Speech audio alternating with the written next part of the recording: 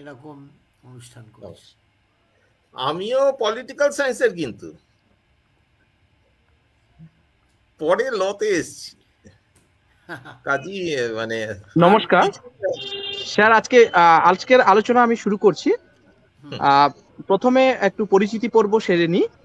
রাষ্ট্রবিজ্ঞান চর্চা কেন্দ্রে আয়োজিত আজকের বিশেষ সাক্ষাৎকার পর্ব পঞ্চম।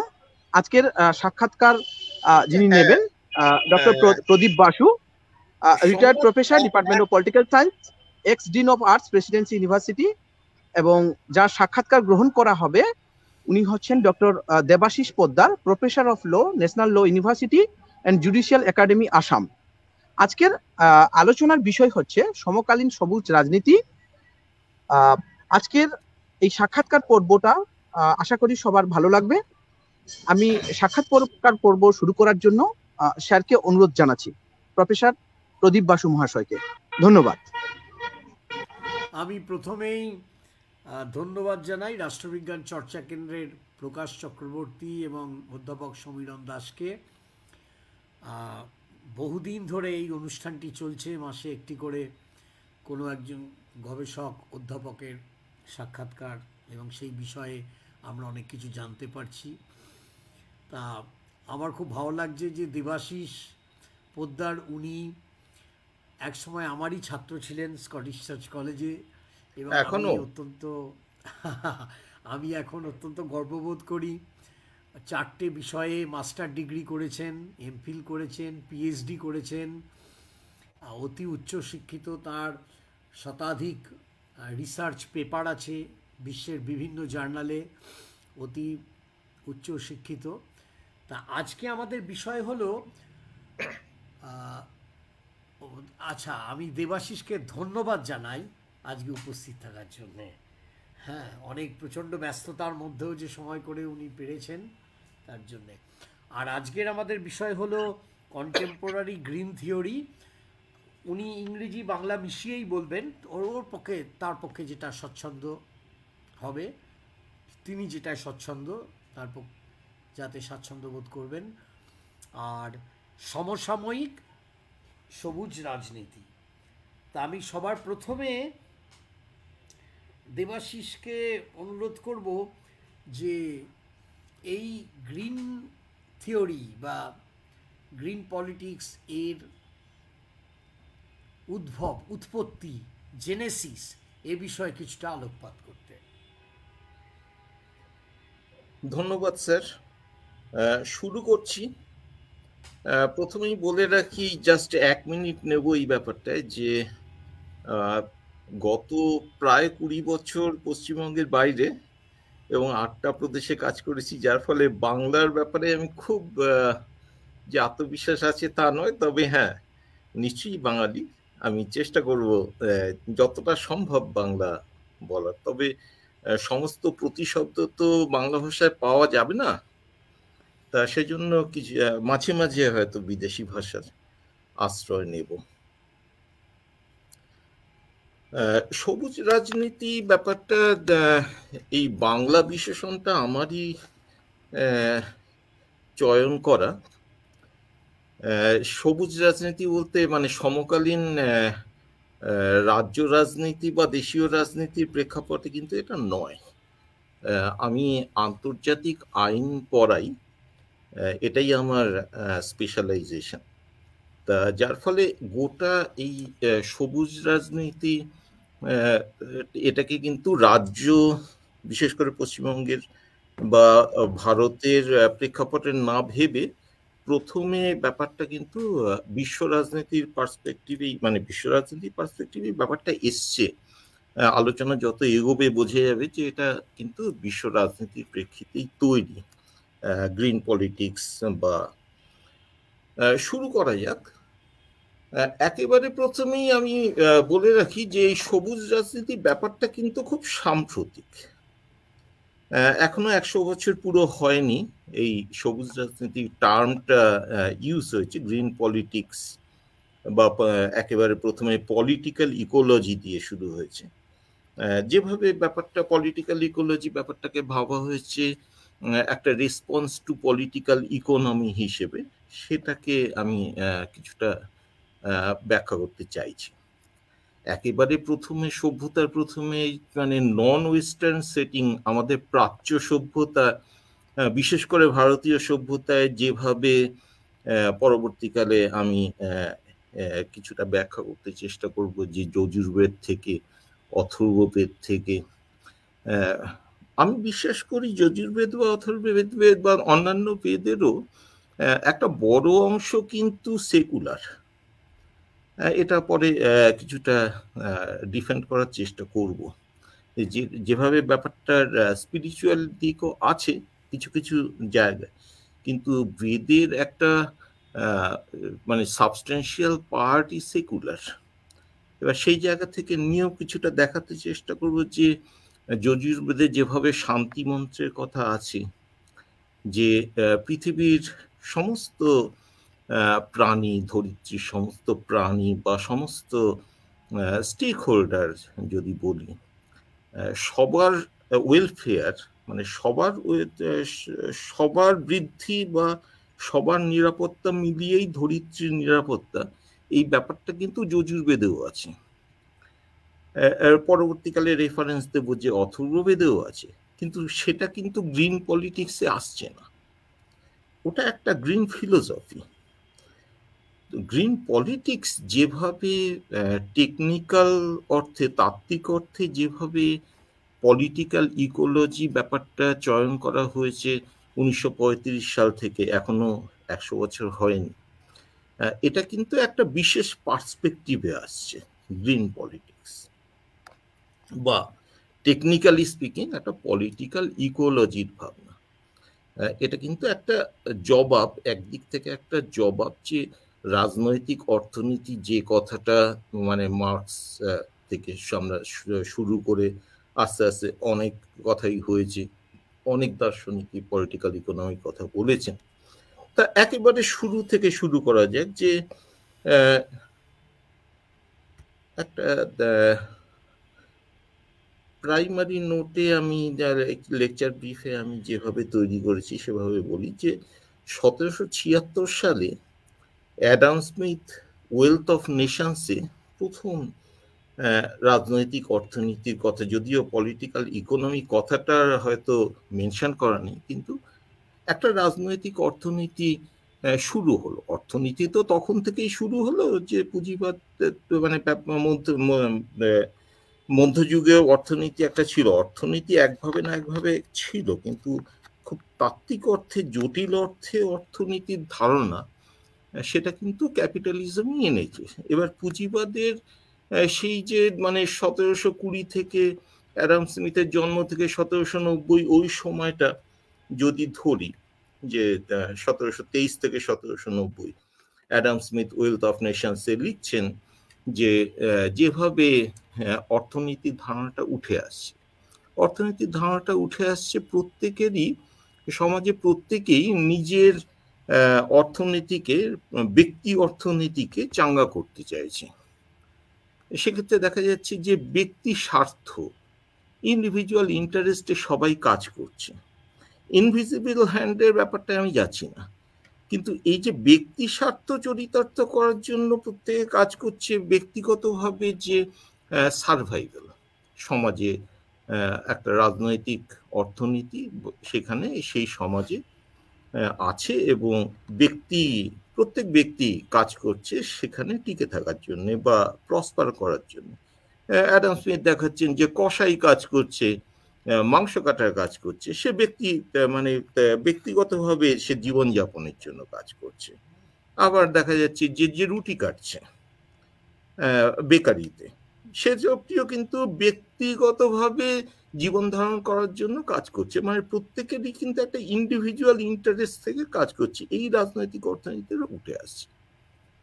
এবার এই রাজনৈতিক অর্থনীতিটা যেভাবে উঠে এলো 1776 ওয়েলথ অফ নেশনসে, এবার চলতে থাকলো, কিন্তু 100 বছরেরও আগে এই অর্থনীতিটায় একটা সমস্যাটা এলো এইখানে, যে অনেকেই জীবন ধারণের জন্য এই কাজগুলো করছে এবং তারা সফল হচ্ছে, কিন্তু তাদের কি হবে যারা এই রাজনৈতিক অর্থনৈতিক কাঠামোতে নিজেদের অ্যাডজাস্ট করতে পারলো না, ফিট করতে পারলো না, তাহলে তাদের কি হবে? এবার 1848 সালে সিপিএম মানে কমিউনিস্ট ম্যানিফেস্টো, কমিউনিস্ট পার্টি ম্যানিফেস্টোকে যদি আমরা এইভাবে বলি, একসময় আমরা এইভাবেই করতাম, সেটার অন্য রাজনৈতিক প্রেক্ষাপট ছিল। এবার সেই ম্যানিফেস্টোতে কিন্তু এই কথাটা বলা হলো, তাদের কথা বলা হলো যারা এই রাজনৈতিক অর্থনীতিতে ফিট করতে পারছে না।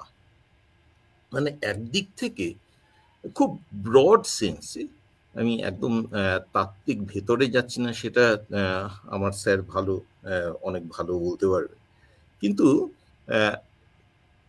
সোশ্যালিজম বা তখনকার যে ক্লাসিক্যাল কমিউনিজম, এটা কিন্তু এক অর্থে একটা জবাব ছিল যে যেভাবে পুঁজিবাদ উঠে আসছিল তার মধ্যে অনেক সমস্যা ছিল।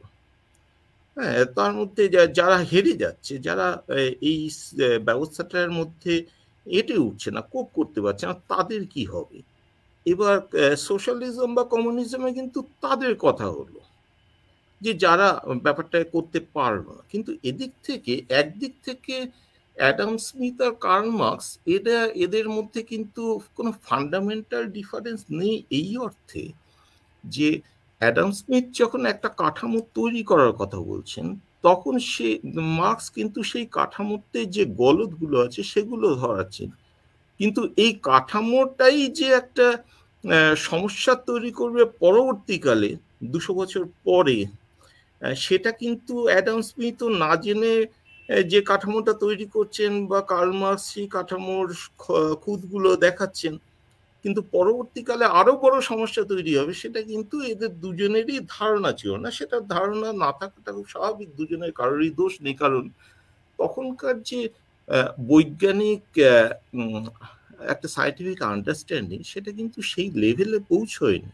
যে স্টিম ইঞ্জিনের আবিষ্কার থেকে শুরু করে, সেই 1760 সাল থেকে শুরু করে এই যে কার্বন এমিশনটা শুরু হলো, কলকারখানার ধোঁয়া, এই ব্যাপারটা যে আস্তে আস্তে 200 বছর পর প্রকৃতিকে কতটা বিষাক্ত করে দেবে, পৃথিবীটা আর বাসযোগ্য থাকবে না, সেই জীবনানন্দের ভাষায়, সেই জায়গাটা কিন্তু মানে 1776-এর ওয়েলথ অফ নেশনস বা 1848-এর কমিউনিস্ট ম্যানিফেস্টো কোথাওতেই এই ধারণাটা নেই, কারণ বৈজ্ঞানিক যে বোঝাপড়া, সেটা কিন্তু সেই লেভেলে তখনও যায়নি।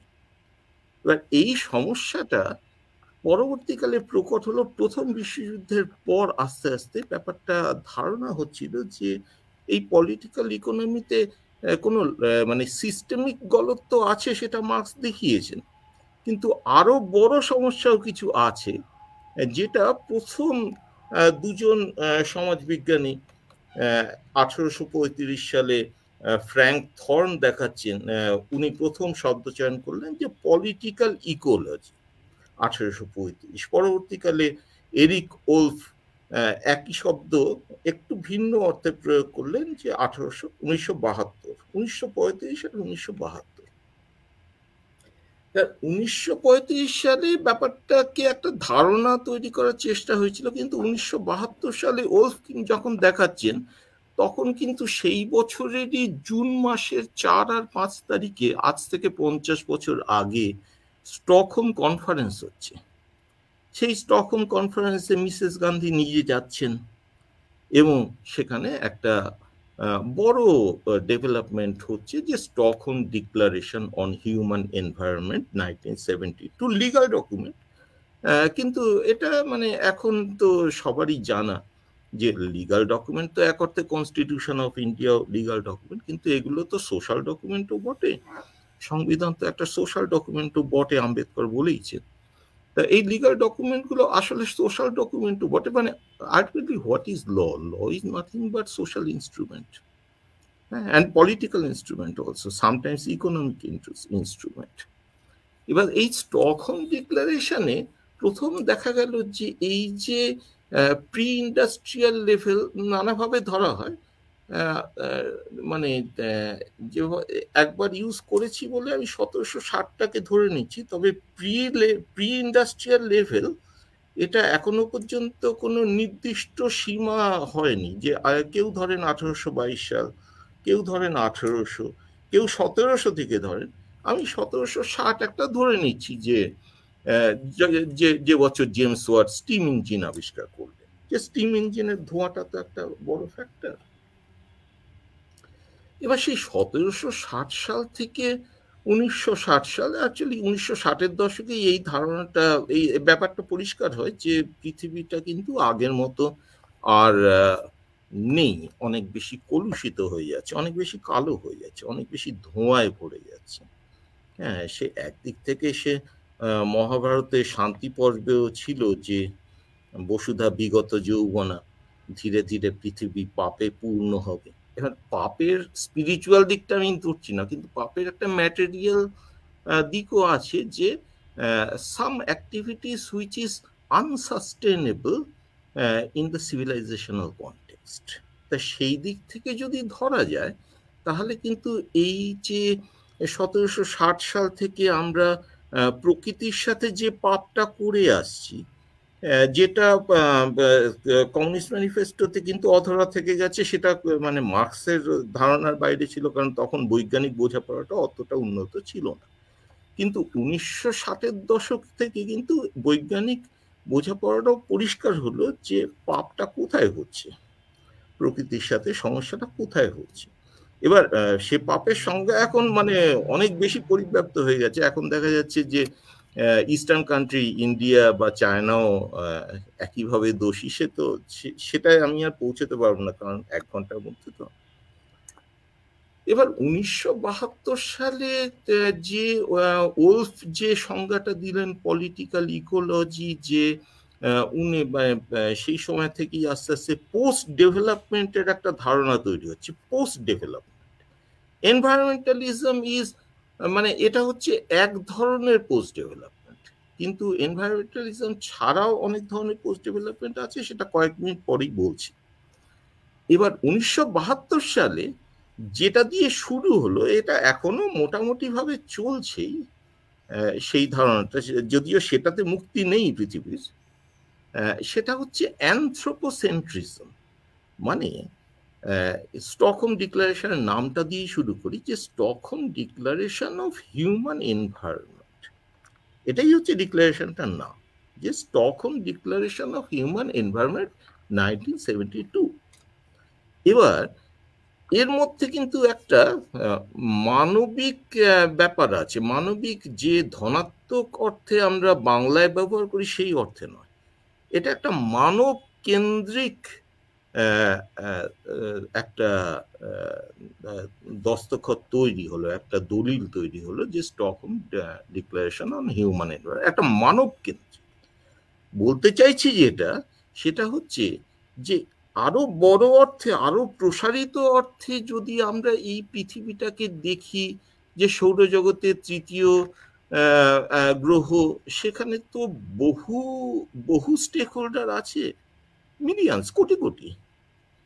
হ্যাঁ, মিলিয়নের অর্থ অবশ্য 10 লাখ, কোটি কোটি। মানে আমি যদি সমস্ত স্টেক হোল্ডার ধরি, ফ্লোরা মানে গাছপালা, ট্রিজ, হার্ব, শ্রাবস, হ্যাঁ, সমস্ত ফনা মানে যাবতীয় জীবজগৎ ইনক্লুডিং ইনসেক্ট, সবকিছু ধরলে কোটি কোটি এই জীববৈচিত্র্যের মধ্যে এই যে স্টকহোম দিয়ে যে যাত্রাটা শুরু হলো, এটা কিন্তু পুরোপুরি মানব কেন্দ্রিক। কিন্তু দেখা যাচ্ছে যে মানব অস্তিত্ব এই গ্রহে কিন্তু খুবই fragile. Fragile in the sense যে এই যে প্রি ইন্ডাস্ট্রিয়াল লেভেলের যে টেম্পারেচার, সেটা আস্তে আস্তে তো এখন বাড়ছে, প্রায় 2 ডিগ্রি কাছাকাছি চলে গেছে। মানে বৈজ্ঞানিক বোঝাপড়া অনুযায়ী যে প্রি ইন্ডাস্ট্রিয়াল লেভেলের যে টেম্পারেচার, এটা যদি 5 ডিগ্রি বেশি বা 5 ডিগ্রি কম হয়ে যায়, তাহলে এই প্রকৃতিতে বহু উপাদানই থাকবে, বহু অস্তিত্বই থাকবে, বহু প্রাণী থাকবে, মানব প্রাণ ছাড়া, আইদার +5 অর -5। এটা এখন অবধি যে বৈজ্ঞানিক উপলব্ধি, তাতে প্রমাণিত সত্য। আমি একটা কোয়ালিফায়ার দিচ্ছি, কিন্তু এখনো অবধি যা বৈজ্ঞানিক উপলব্ধি তাতে এটা প্রমাণিত সত্য যে প্রি ইন্ডাস্ট্রিয়াল লেভেলের যে অ্যাভারেজ গ্লোবাল টেম্পারেচার এটা যদি 5 ডিগ্রি ওঠা বা নামা হয় এখন ওঠার দিকে, তাহলে কিন্তু মানব অস্তিত্ব সংকটে, মানে আসল কথা থাকবে না। Inter governmental panel of climate change, ওদের ওয়েবসাইট আছে খুবই রিচ, মানে whose who of scientists in the world. They it is IPCC is ম্যান্ড by, IPCC হচ্ছে ইউনাইটেড নেশনসের পরিবেশগত বৈজ্ঞানিক সংস্থা, মানে মোস্ট অথরিটেটিভ, এটা কোনো কর্পোরেট ওয়ার্ড নয়। এবার আইপিসিসি অনুযায়ী এবার 1972 সালে যে যাত্রাটা শুরু হলো সেটা কিন্তু ওই মানে মানব কেন্দ্রিক একটা ধারণা থেকে যে মানুষকে থাকতে হবে, হিউম্যান এনভায়রনমেন্ট। পরবর্তীকালে 1992 সালে আর একটা ডিক্লারেশন এলো, Rio declaration on environment and development 1992। এবার পার্থক্যটা কোথায়? ওই অ্যানথ্রোপোসেন্ট্রিজমে কিন্তু পার্থক্য হলো না, মানে অ্যাকচুয়াল পার্থক্য যেটা দরকার ছিল সেটা কিন্তু হলো না। মানে অ্যানথ্রোপোসেন্ট্রিজম থেকে দরকার ছিল একটা প্যারাডাইম শিফট টুয়ার্ডস ইকোসেন্ট্রিজম, যে লার্জার পার্সপেক্টিভ, একটা হোলিস্টিক পার্সপেক্টিভ, সেটা কিন্তু হলো না। যেটা হলো সেটা হচ্ছে এই অ্যানথ্রোপোসেন্ট্রিক মানবকেন্দ্রিক অ্যাপ্রোচটাকে আরো শার্পেন্ড করা হলো, যে আরো নিখুঁত করার চেষ্টা হলো যে কিভাবে কি হচ্ছে। যেমন বলছি, হিউম্যান স্টকহোম ডিক্লারেশনে যে 4টে বিষয়বস্তু দিকে ফোকাস করা হয়েছিল সেটা হচ্ছে, একটা হচ্ছে ওয়াইল্ড লাইফ, আর একটা হচ্ছে ফরেস্ট, আর একটা হচ্ছে এয়ার অ্যান্ড আর একটা হচ্ছে ওয়াটার। যে মানব অস্তিত্বের জন্য এই 4টিকে আইডেন্টিফাই করা হলো সবচেয়ে মানে মৌলিক, সবচেয়ে ফান্ডামেন্টাল, যে বন জঙ্গল থাকতে হবে, অরণ্য থাকতে হবে, ওয়াইল্ড লাইফ থাকতে হবে, বন্য প্রাণ থাকতে হবে, ওয়াটার থাকতে হবে, যেটা ছাড়া আমরা হয়তো একদিনও বাঁচতে পারবো না, বা মেরে কেটে 2-3 দিন, 1 সপ্তাহ তো নয়। আর এয়ার থাকতে হবে, যেটা ছাড়া কয়েক মিনিট। কাজেই সবচেয়ে যে মৌলিক উপাদানগুলো মানব অস্তিত্বের জন্য, যে বাতাস, জল, অরণ্য আর বন্যপ্রাণী, স্টকহোমের যাত্রাটা এই থেকে শুরু হয়েছিল। পরবর্তীকালে রিও ডিক্লারেশনে কিন্তু দেখা গেল যে এই 4টিকে মানে এই 4টিকে বাঁচানোর জন্য যেটা দরকার সেটা হচ্ছে যে সিভিলাইজেশন, সভ্যতা যেভাবে যাচ্ছে, সেই মানে একটা সভ্যতার যে সিভিলাইজেশনাল সাইকেল, যে constant industrialisation, constant urbanisation, constant deforestation, এগুলো মানে ইমিডিয়েটলি বাংলা আসছে না। এবার এভাবে এই ডিফরেস্টেশন, আরবানাইজেশন, সিভিলাইজেশন, যেভাবে ভেহিকুলার পলিউশন, এই ব্যাপারগুলো যে সংকটটাকে তৈরি করছে সেটাকে অ্যাড্রেস করার জন্য ডেভেলপমেন্টটাকে কিন্তু কোশ্চেন করা হলো, যে Rio declaration on environment and development. এখানে বলা হচ্ছে যে ডেভেলপমেন্টটাকে, সে ব্রুন্টল্যান্ড রিপোর্ট 1987 থেকে মিসেস ব্রুন্টল্যান্ড ওই রিপোর্টে আইডেন্টিফাই করেছিলেন যে ডেভেলপমেন্টের যে ধারা এটাকে কিন্তু সাস্টেইনেবল করতে হবে। সাস্টেইনেবল ডেভেলপমেন্টের কনসেপ্টটা মিসেস ব্রুন্টল্যান্ড ওনার রিপোর্টে এনেছিলেন 1987-এ, সেটাকেই অফিসিয়ালাইজ করা হলো রিওর মঞ্চ থেকে। এই রিওর মঞ্চ থেকে কিন্তু ক্লাইমেট চেঞ্জের ব্যাপারে যে সংগঠনটা, United Nations framework convention on climate change, ওখান থেকেই যাত্রাটা শুরু। তা সেদিক থেকে এই বছরটা খুব বিশেষ বছর পলিটিক্যাল ইকোলজি বা গ্রিন পলিটিক্সের দিক থেকে, কারণ এই সবে কয়েক মাস আগে আমরা স্টকহোম ডিক্লারেশনের 50তম বর্ষপূর্তি করেছি, রিও ডিক্লারেশনেরও 30তম। আরেকটা যেটা মানে খুবই প্রধান একটা দলিল, সেটা হচ্ছে সমুদ্র সংক্রান্ত যে আইন, বলা হয় আনক্লজ, United Nations convention on the law of the sea. এটা হয়েছিল 1982-তে, সেটারও 40 বছর। বা সমুদ্রটা খুব বিশেষ এইখানে এই কারণে যে পৃথিবীর মোট যে সারফেস এরিয়া সেটার 71% কিন্তু সমুদ্র, মানে হয় সাগর অথবা মহাসাগর, দুটো মিলিয়ে, ওশেন অ্যান্ড দ্য সি মিলে ওইটাই কিন্তু 71%। ওখানেও কিন্তু একটা পরিবেশের ব্যাপার আছে, কারণ এত জাহাজ যাচ্ছে, এত পলিউশন, সিটি পলিউশন, সব তো আমরা কলকাতা শহরের সমস্ত বর্জ্য পদার্থ তো আমরা নিজেদের মধ্যে রাখতে পারি না, অনেকটাই গঙ্গায় যায়। হ্যাঁ, অন্যান্য বড় শহর থেকে, গৌহাটি থেকে ব্রহ্মপুত্রতে যাচ্ছে, দিল্লি থেকে যমুনায় যাচ্ছে, এবার এগুলো আলটিমেটলি তো সমুদ্রে যাচ্ছে।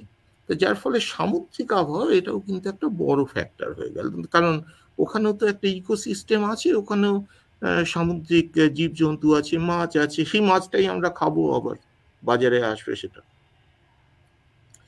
এবার এভাবে এই যে পরিবেশ সংক্রান্ত যে ধারণাটা তৈরি হলো বা একটা পলিটিক্স তৈরি হলো, এটা কিন্তু অ্যাকচুয়ালি রাষ্ট্রকেন্দ্রিক পলিটিক্স, অ্যাকচুয়ালি মানে state sponsored in a way, মানে এটাকে রাষ্ট্রই কিন্তু স্পন্সর করছে। কি রকম সেটা বলি। এখানে ইন্টারন্যাশনাল রিলেশনসের ধারণাটা আসছে যে আমাদের গোটা পৃথিবী সামগ্রিকভাবে দুভাবে ভাগ করা যায়, প্রাচ্য পাশ্চাত্য একদিক থেকে আর উত্তর দক্ষিণ।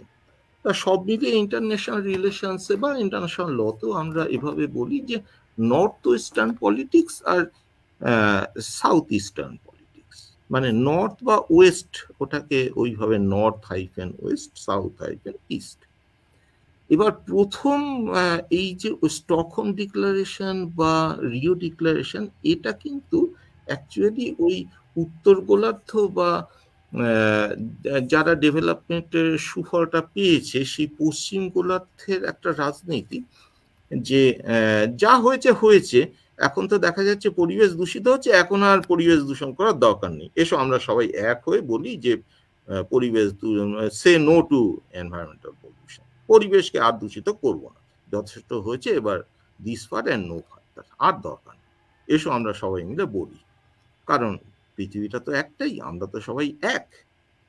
এবার এখানে যে একটা সমস্যা তৈরি হলো সেটা হচ্ছে, মানে নর্থ ওয়েস্টার্ন পলিটিক্সটা দেখা যায় ওদের, এটাকে বলা হচ্ছে যে দে are calling for inter generational equity, মানে এই পৃথিবীটাকে আমাদের সেভাবেই রেখে যাওয়া উচিত যেভাবে আমরা আমাদের পূর্বপুরুষদের কাছ থেকে এই পৃথিবীটাকে পেয়েছি, ইনক্লুডিং এই ক্লাইমেট, জলবায়ু।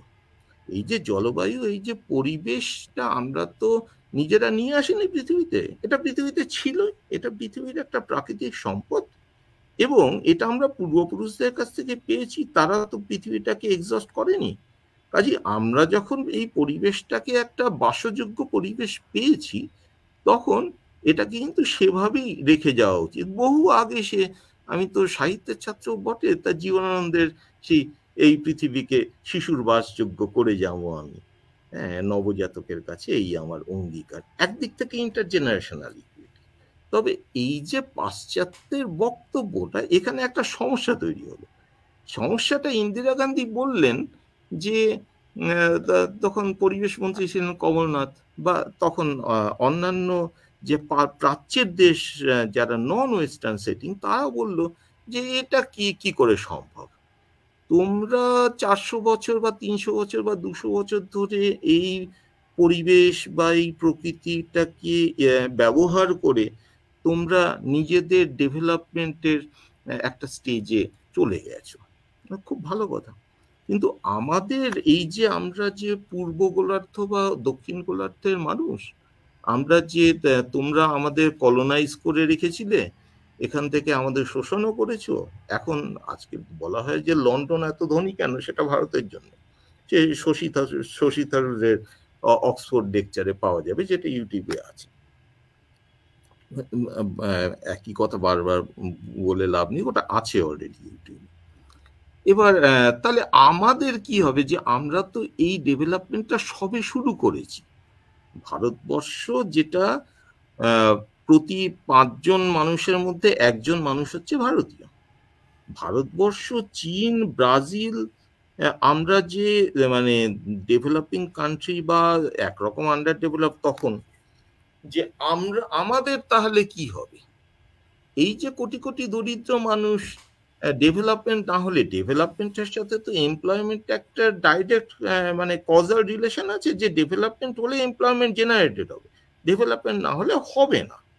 মানে যদি মানে ডেভেলপমেন্টের যে সংজ্ঞাটা আমরা পরিচিত সেই সংজ্ঞায়, এবার এক্ষেত্রে দেখা যাচ্ছে যে মানে সাউথ ওয়েস্ট যেটা নিয়ে এলো, সেই মানে উত্তর, সেটাকে বলা হচ্ছে ইন্ট্রা জেনারেশনাল ইকুইটি। মানে তোমরা বলছো যে এখন প্রকৃতিকে আর এক্সস্ট করো না, যাতে করে নেক্সট জেনারেশন পায়, কিন্তু এই জেনারেশনের মধ্যে যারা যারা দক্ষিণ গোলার্ধ বা প্রাচ্যে বাস করে, সেই মানুষগুলোর কি হবে? তা তোমরা কি ধরনের ইকুইটির কথা বলছো, যে এই জেনারেশনের সংখ্যাগরিষ্ঠ মানুষ যেখানে এখনো পিছিয়ে পড়া, তাদের উন্নতির কথা না বলে তুমি বলছো যে পরবর্তী প্রজন্মের কথায় তুমি ভাবছো, বিরাট অশ্রু বিসর্জন করছো। এখানে তো একটা সমস্যা আছে। তারপর এই সমস্যাটা, এই প্রশ্নের উত্তর কিন্তু আজও পশ্চিম গোলার্ধ বা উত্তর গোলার্ধের কাছে নেই। এখনো পর্যন্ত এর কোনো সন্তোষজনক উত্তর কিন্তু পাওয়া যায়নি। আর একটা প্রিন্সিপালও আছে যেটা খুব ইম্পর্টেন্ট, সেটা হচ্ছে সিবিডিআর, common but differentiated responsibilities and respective capabilities. মানে বড় নাম, বাংলা করা মুশকিল, আমি আরেকবার বলি, common but differentiated responsibilities and respective capabilities. এটার বক্তব্য হচ্ছে যে আমাদের এই পৃথিবীটা এক, এবার এটার পরিবেশকে রক্ষার দায়িত্ব আমাদের সকলের, কিন্তু যারা আজকে এই পরিবেশকে শোষণ করে এগিয়ে গেছে, তাদের দায়িত্বটা কিন্তু অনেক অনেক বেশি, যারা এখনো সেই ডেভেলপমেন্ট স্টেজে পৌঁছতে পারেনি, ধারে কাছেও পৌঁছতে পারেনি, তাদের থেকে। কাজেই কন্ট্রিবিউট যদি করতেই হয় পরিবেশ শোধনের জন্য, তাহলে কিন্তু এই ডেভেলপড কান্ট্রিগুলোকে আরো অনেক বেশি করে এগিয়ে আসতে হবে। ডেভেলপিং কান্ট্রি যে প্রচেষ্টাগুলো করবে, সেগুলোকে আর্থিক সাহায্য দিতে হবে, তাদের কোঅপারেট করতে হবে। যেসব টেকনোলজি দিয়ে ক্লাইমেট চেঞ্জকে ঠেকানো যায়, সেই টেকনোলজিগুলো কিন্তু ডেভেলপড কান্ট্রির হাতেই আছে। তা এখানে দেখা যাচ্ছে গ্রিন পলিটিক্সের পাশাপাশি একটা গ্রিন ইকোনমিক্সও আসছে, যে 300 বছর ধরে তোমরা পরিবেশকে শোষণ করে ডেভেলপড হয়েছো, এবার তোমরা সেই ডেভেলপমেন্টের সূত্র দিয়ে এই ক্লাইমেট চেঞ্জকে কি করে ঠেকানো যায়, climate resilient technology, climate mitigation technology, climate adaptation technology, সবকিছু তোমরা আয়ত্ত করেছো। এবার যখন ক্লাইমেট চেঞ্জকে ঠেকানোর কথা হলো, তোমরা সেই টেকনোলজিগুলোকে ভারতবর্ষ বা চীনের কাছে বিক্রি করার চেষ্টা করছো। মানে একদিক থেকে তো তোমরা লাভবান হয়েছো পরিবেশকে শোষণ করে, আবার আরেক দিক থেকে তোমরা লাভ করতে চাইছো, যে এই টেকনোলজিকে থেকে তুমি আবার বিক্রি করতে চাইছো। এবার এই সমস্যাগুলোর সমাধান কিন্তু আজও হয়নি। এবার খুব সংক্ষেপে এইটা হচ্ছে প্রেক্ষাপট এই আলোচনার। আচ্ছা, এখানে একটা কথা বলি, যে গ্রিন পলিটিক্সটা কি একটা কথার কথা? মানে বহু জিনিসই যেমন আমরা দেখছি বহু ব্যবহারে একঘেয়ে হয়ে গেছে। গণতন্ত্র, গণসার্বভৌমত্ব, সাম্য, মৈত্রী, স্বাধীনতা, সমাজতন্ত্র, কিন্তু বাস্তবে এগুলো এখনও সাবস্ট্যান্টিভলি, মানে অন্তর্বস্তুর দিক থেকে এখনো পর্যন্ত মানুষকে খুব বড় কিছু দিতে পারেনি। তা এই যে গ্রিন পলিটিক্সটা, এটা কি একটা আর একটা রেটরিক, একটা কথার কথা, জাস্ট একটা স্লোগান, নাকি এটা এটা একটা পোটেনশিয়াল ডিসিপ্লিন, এমন একটা শাস্ত্র, এমন একটা জ্ঞানের শাখা যার মধ্যে একটা প্রকৃত সম্ভাবনা আছে?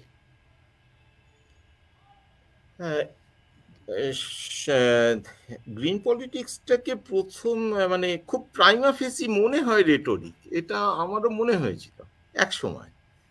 কিন্তু এই যেহেতু আমার পিএইচডিটাই এই পরিবেশ বিষয়, মানে আমার পিএইচডি বিষয়টা ছিল climate change and the law, মানে এই যে পরিবেশ পরিবর্তন হচ্ছে, জলবায়ু পরিবর্তন এবং আইনের ভূমিকা, এটাই ছিল আমার পিএইচডি। তা যার ফলে গত 15 বছর এই বিষয়টা চর্চা করতে করতে একটা ব্যাপার বুঝেছি, যে ওই সবুজ যে কথাটার মধ্যে যে একটা রঙের ব্যাপার আছে, ওটার একটা রেটরিক অ্যাঙ্গেল আছে, অস্বীকার করি না। কিন্তু এটা 1935 সালে চয়ন হওয়া থেকে, 1972 থেকে থিওরাইজ হওয়া থেকে আজকে 50 বছর অতিক্রম করেছে। এটা কিন্তু একটা রেটরিকের আয়ু কিন্তু 50 বছর হতে পারে না, হ্যাঁ, আন্ডার এনি সিচুয়েশন, একটা ব্যাপার। দ্বিতীয় কথা হচ্ছে এই মানে সাধারণভাবে যেটা সবুজ রাজনীতি বা গ্রিন পলিটিক্স বলতে মনে হয় যে আমরা শুধু গাছগাছালির কথা বলবো বা পৃথিবীটাকে সবুজ রাখার কথা বলবো।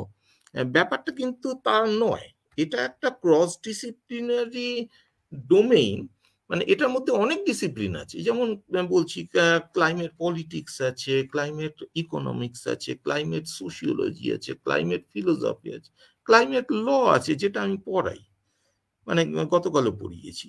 মানে এগুলো এখন সেমিস্টার কোর্স হিসেবে পড়ানো হয়, যে ক্লাইমেট সংক্রান্ত ল। এখন ভারত সরকার এর উপর গুরুত্ব দিচ্ছে, মানে ministry of environment and forest, সেটা নতুন নামকরণ হয়েছে কয়েক বছর আগে, যে ডক্টর মনমোহন সিংয়ের সময় হয়েছিল, যে ministry of environment forest and climate change. এটা 2008-এর ঘটনা। মানে ব্যাপারটা এতটাই গুরুত্বপূর্ণ যে এটা কিন্তু আর শুধু একসময় হয়তো রেটরিক কোনো কালে ছিল, কিন্তু বর্তমানে 2022 সালে কিন্তু এটা রেটরিকের চেয়ে এটা একটা খুব হোলিস্টিক একটা ক্রস ডিসিপ্লিনারি ইন্টারফেস, এটা একটা নলেজ ডোমেইন হয়ে গেছে। এতটাই। আমি কয়েকটা উদাহরণ দিই, যে মানে আপনি যদি ক্লাইমেট চেঞ্জের এপিস্টিমোলজিটা বলেন, এনভায়রনমেন্ট তো বডি, ক্লাইমেটটা খুব ইম্পর্টেন্ট, কারণ এই মাসেই মিশরে ক্লাইমেট চেঞ্জ কনফারেন্সটা হয়ে গেল, যেটা আমরা খবরের কাগজে পড়েছি। এবার আমি যেহেতু এই বিষয়টায় কাজ করি, সেহেতু আমি আরো ডিটেলসে যাই। তা এই যে এনভায়রনমেন্টাল স্টাডিজ বা ক্লাইমেট স্টাডিজ, এটা একটা এপিস্টিমোলজিক্যাল দিক আছে, সেটা কতগুলো প্রিন্সিপল আছে। যেমন আমরা মার্ক্সবাদে আমরা যেটা ছোটবেলা থেকে শিখেছি, যে ডায়ালেকটিক্যাল ম্যাটেরিয়ালিজম, হিস্টোরিক্যাল ম্যাটেরিয়ালিজম বা class struggle, theory of surplus value, revolution. এই গ্রিন পলিটিক্সেরও কিন্তু একটা এপিস্টিমোলজি আছে, এটা একটা জ্ঞান তত্ত্ব আছে, এবং এটার কতগুলো প্রিন্সিপল আছে। দুটো প্রিন্সিপল বলেছি, যে ইন্টারজেনারেশনাল ইকুইটি অ্যান্ড ইন্ট্রাজেনারেশনাল ইকুইটি। পাশাপাশি আলোচনা করলাম সিবিডিআর, খুব সংক্ষেপে যদিও। এছাড়া কতগুলো প্রিন্সিপল আছে যেগুলো খুব বেসিক প্রিন্সিপল, যে মানে আসল সভরেন বোধহয় স্টেটেরও ওপরে, আসল সভরেন কিন্তু পরিবেশ। বলা হয় environment is sovereign and humanity is subservient two environment, একটা। 2 নম্বর, if humanity does not fit into environment, the former will suffer from danger and thereafter extinction. 3, a need of the hour is symbiotic relations with the environment. মানে এইটা খুব বড় কথা, যে symbiotic relations with environment, এই জায়গাটাতেই কিন্তু ওই একটা প্রথমেই যেটা আলোচনা করছিলাম, যে একটা যে সিম্বায়োটিক রিলেশন বলতে আমি যেটা বোঝাচ্ছি, সেটা হচ্ছে পরিবেশের সাথে, মানে যেটা ইকোসেন্ট্রিক অ্যাপ্রোচ যেটা বলছিলাম, যে পরিবেশকে বুঝে কাজ করা। মানে আমি আমার মতো করে ডেভেলপমেন্টটা করলাম, এনভায়রনমেন্টে তোয়াক্কা না করে। তারপর যখন, এখন তো দেখা যাচ্ছে যে আমেরিকায় উপকূলে এমন সাইক্লোন আসছে যেটা গত 150 বছরে আসেনি, মানে স্মরণকালের মধ্যে এরকম সাইক্লোন আসেনি, এবং গ্রামের পর গ্রাম, শহরের পর শহর ভাসিয়ে নিয়ে চলে যাচ্ছে। হ্যাঁ, এবং মানে আরো অনেক রকম আছে, যেমন দেখা যাচ্ছে ক্লাইমেট চেঞ্জ যদি মানে যেভাবে হচ্ছে, তাতে হয়তো আমরা দেখে যেতে পারবো না যে আগামী 50 বছর পরে কলকাতা হবে, মানে কলকাতা হবে সি কোস্ট, মানে পুরো সুন্দরবন জেলাটাই চলে যাবে। এবার এই রকম ভয়াবহ মানে মানে অ্যাকচুয়ালি মানে আহ, আমরা বলি না যে between devil and deep sea, এবার এখানে সত্যি সত্যি ডিপ সি এইখানে চলে আসবে। এবার এই সমস্যাগুলো হচ্ছে যেভাবে এই যে মানে পাহাড় পর্বতের হিমবাহ যেটা থেকে গঙ্গার উৎপত্তি, গঙ্গোত্রী, বা এই যে দুটো পোল, আর্কটিক পোল আর অ্যান্টার্কটিক পোলের যে হিমবাহগুলো বলা হচ্ছে, এগুলো কিন্তু পৃথিবীর সমুদ্রের টোটাল যা আয়তন, সমুদ্রে যা জল আছে 7 সমুদ্র মিলিয়ে, 5টা মহাসাগর মিলিয়ে যে জল আছে, এই যে হিমালয়ান গ্লেসিয়ার বা আলপসের মানে mountain glacier and polar glacier মিলে তার চেয়ে বেশি জল আছে। এবার গ্লোবাল ওয়ার্মিং এর ফলে যেভাবে জল, সমুদ্রের জল উঁচু হবে, এটাকে বলা হয় এসএলআর, সি লেভেল রাইজ, তাতে করে কিন্তু নিউ ইয়র্ক থাকবে জলের তলায়, কলকাতা হবে সমুদ্রের উপকণ্ঠ। এই বিপদগুলো আসতে চলেছে। এবার এই জন্যে পরিবেশকে বুঝে ডেভেলপমেন্টটাকে কাস্টমাইজ করতে হবে পরিবেশের সাথে। যেটা পরিবেশ নিতে পারছে না, যেটা পরিবেশ অ্যালাউ করছে না, সেটাকে কিন্তু সেই ডেভেলপমেন্টটাকে কিন্তু that development is no development. The mode of development which cannot correspond two environment is no development, এইটা হচ্ছে সংজ্ঞা। এবার এই জায়গাতেই আমি আমার গবেষণায় যেটা দেখলাম, যে সময় মানে প্রাচীনকালে যে সময়টাকে মানে আমি গ্রিন পলিটিক্স আর গ্রিন ফিলোসফি দুটোকে আলাদা করেছিলাম, তা গ্রিন ফিলোসফিতে কিন্তু এই আনসারটা আছে যে ইকোসেন্ট্রিক অ্যাপ্রোচ। আমরা যে অ্যাপ্রোচটা নিয়ে চলেছি এটা হচ্ছে অ্যানথ্রোপোসেন্ট্রিক অ্যাপ্রোচ, মানে স্টকহোম, রিও সব মানুষের কথা বলছি।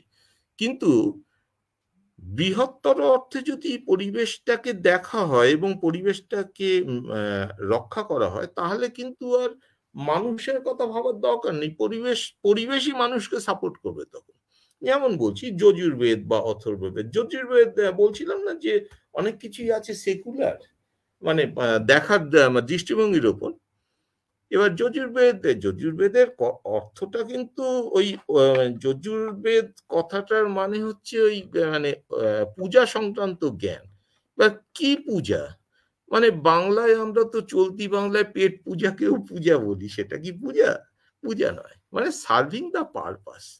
এবার সেখানে যজুর্বেদের যদি ইংলিশ ট্রান্সলেশনে আমি যা পেয়েছি, যে আনটু the haven B piece, unto the sky and the earth be peace, peace be unto the water, unto the herbs and trees be peace, unto all the gods be peace, unto Brahma and unto all be peace, and may we realize that peace. Om, peace, peace, peace. Now, আমরা যদি ওই কথাটাকে একদম আক্ষরিক অর্থে ধরি যে পূজা, সেভাবে নয়, কিন্তু আমরা যদি এই প্রকৃতির বিভিন্ন উপাদান, যে গাছ, পাহাড়, পর্বত, নদী, বাতাস, আগেকার দিনে তো এইগুলোকেই দেবদেবীর ধারণাটা এই থেকেই হয়েছিল যে হিমালয় হচ্ছে দেবতাত্মা, নদীগুলোকে বলা হচ্ছিল। কেন বলা হচ্ছিল? কারণ যখনই একটা ডেইটিফিকেশন হবে, তখন কিন্তু মানুষ সেটাকে নষ্ট করবে না। মানে হিমালয়ান ইকোসিস্টেম, আজকে মনমোহন সিং যখন national action plan on climate change 2008-এ করলেন, তখন ওই হিমালয়ান ইকোসিস্টেমটাকে একটা ফোকাস করলেন, কারণ হিমালয়ান ইকোসিস্টেমটা পরিবেশের জন্য ভীষণভাবে দরকারি। এবার সে বহু বছর আগে, হাজার হাজার বছর আগে কিন্তু যজুর্বেদে হিমালয়কে দেবতাত্মা বলা হয়েছে, কারণ ওই ডেইটিফিকেশনের ফলে সাধারণ মানুষ কিন্তু সেটাকে দেবজ্ঞানে পূজা করলে ওটাকে নষ্ট করবে না। সেটা উপজাতি মানে এথনোগ্রাফিক স্টাডিজে নর্থ ইস্টেও বটে, আমি তো দেরাদুনে ছিলাম, ওখানেও দেখেছি যে বন জঙ্গলকে ওরা দেবতা জ্ঞানে পুজো করে।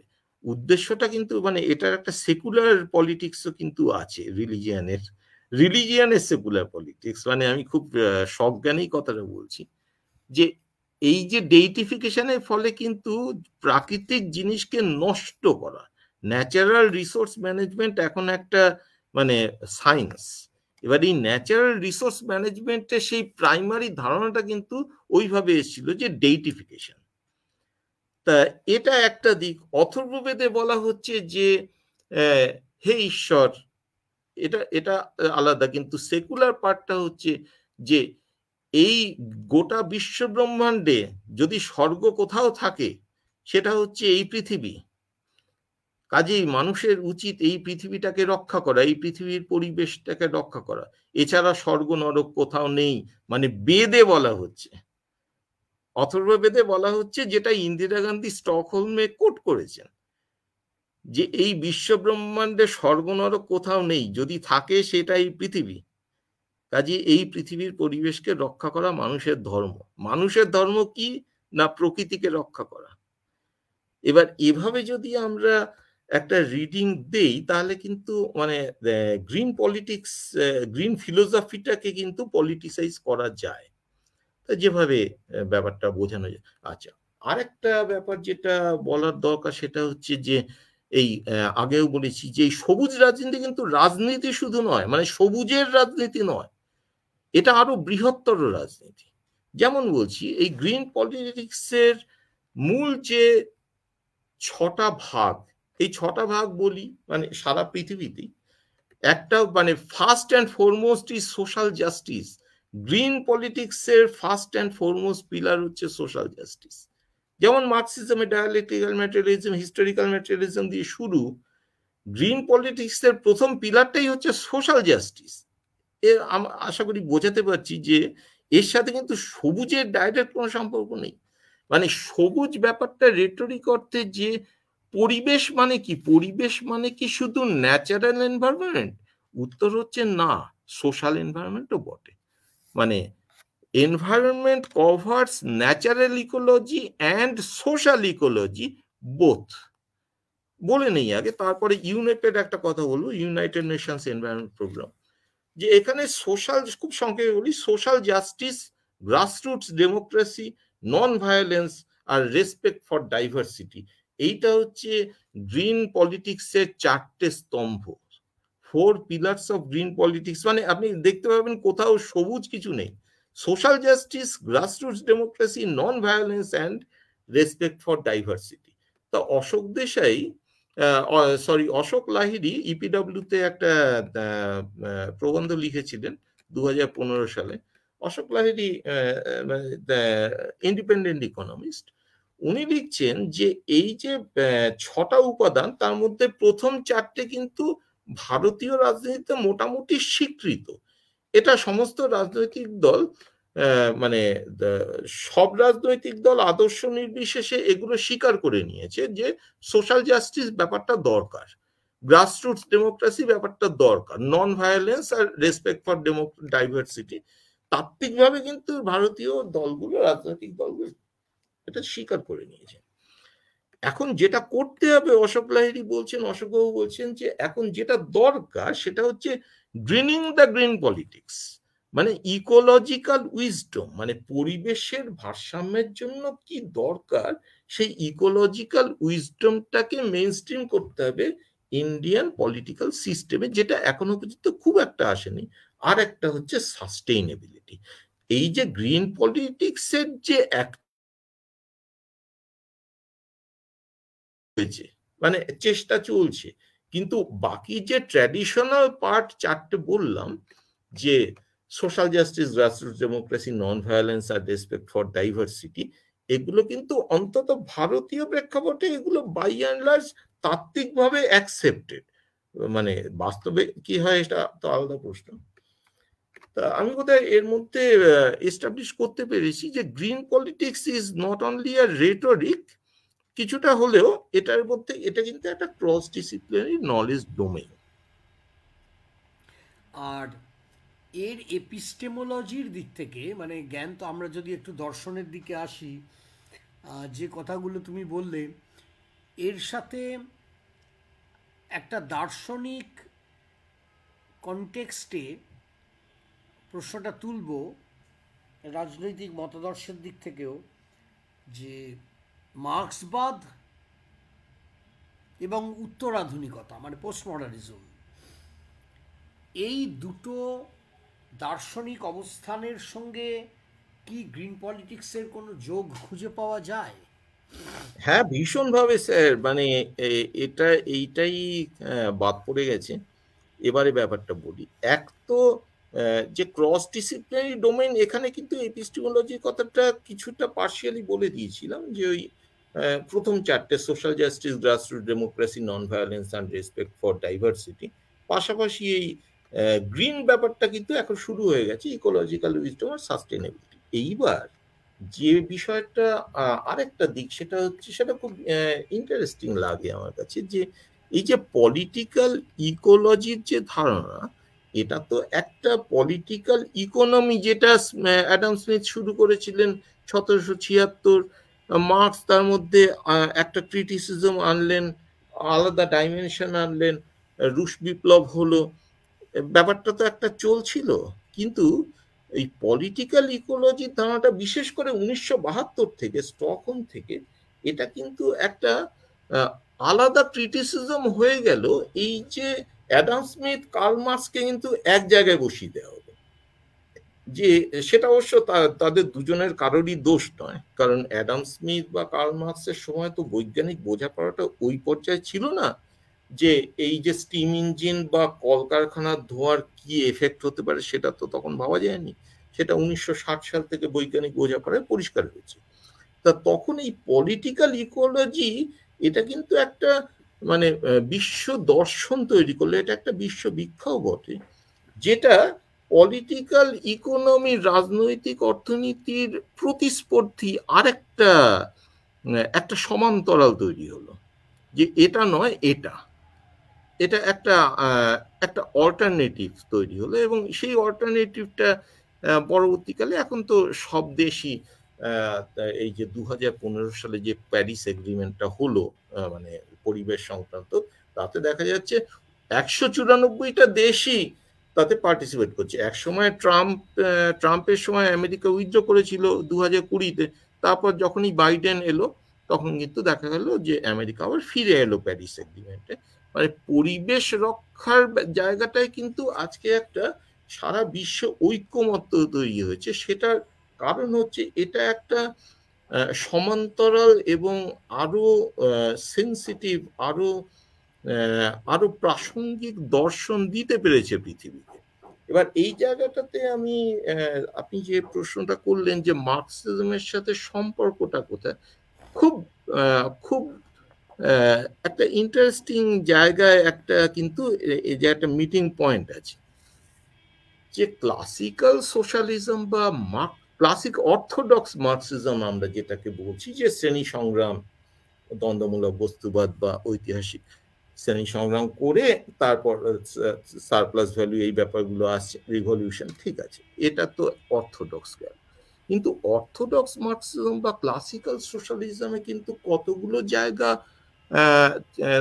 ওপর নজর পড়েনি, যেমন যেমন জেন্ডার, এই যে মানে জেন্ডার আইডেন্টিটি, জেন্ডার পলিটিক্স, এটা কিন্তু অর্থোডক্স মার্কসিজমে সেভাবে ফোকাসটা পড়েনি। মানে ক্লাস স্ট্রাগলের মধ্যে, মানে শ্রমিক শ্রেণীর মধ্যে যে একটা জেন্ডার রিলেশনস, মানে মেল ওয়ার্কার, ফিমেল ওয়ার্কার, এই জায়গাটার যে একটা জেন্ডার ডাইমেনশন, এই ব্যাপারগুলো কিন্তু পরবর্তীকালে এলো পোস্ট মার্কসিজমের থ্রু দিয়ে।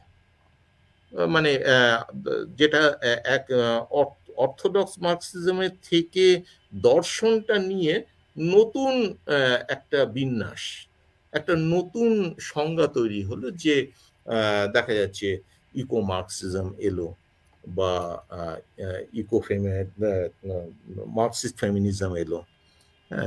ক্লাসিক্যাল ফেমিনিজমের থেকে বেরিয়ে গিয়ে মার্কসিস্ট ফেমিনিজম, মানে ক্লাসিক্যাল মার্কসিজম থেকেও বেরিয়ে এলো, আর ওদিকে ক্লাসিক্যাল ফেমিনিজম থেকেও বেরিয়ে এলো একটা মার্কসিস্ট ফেমিনিজম।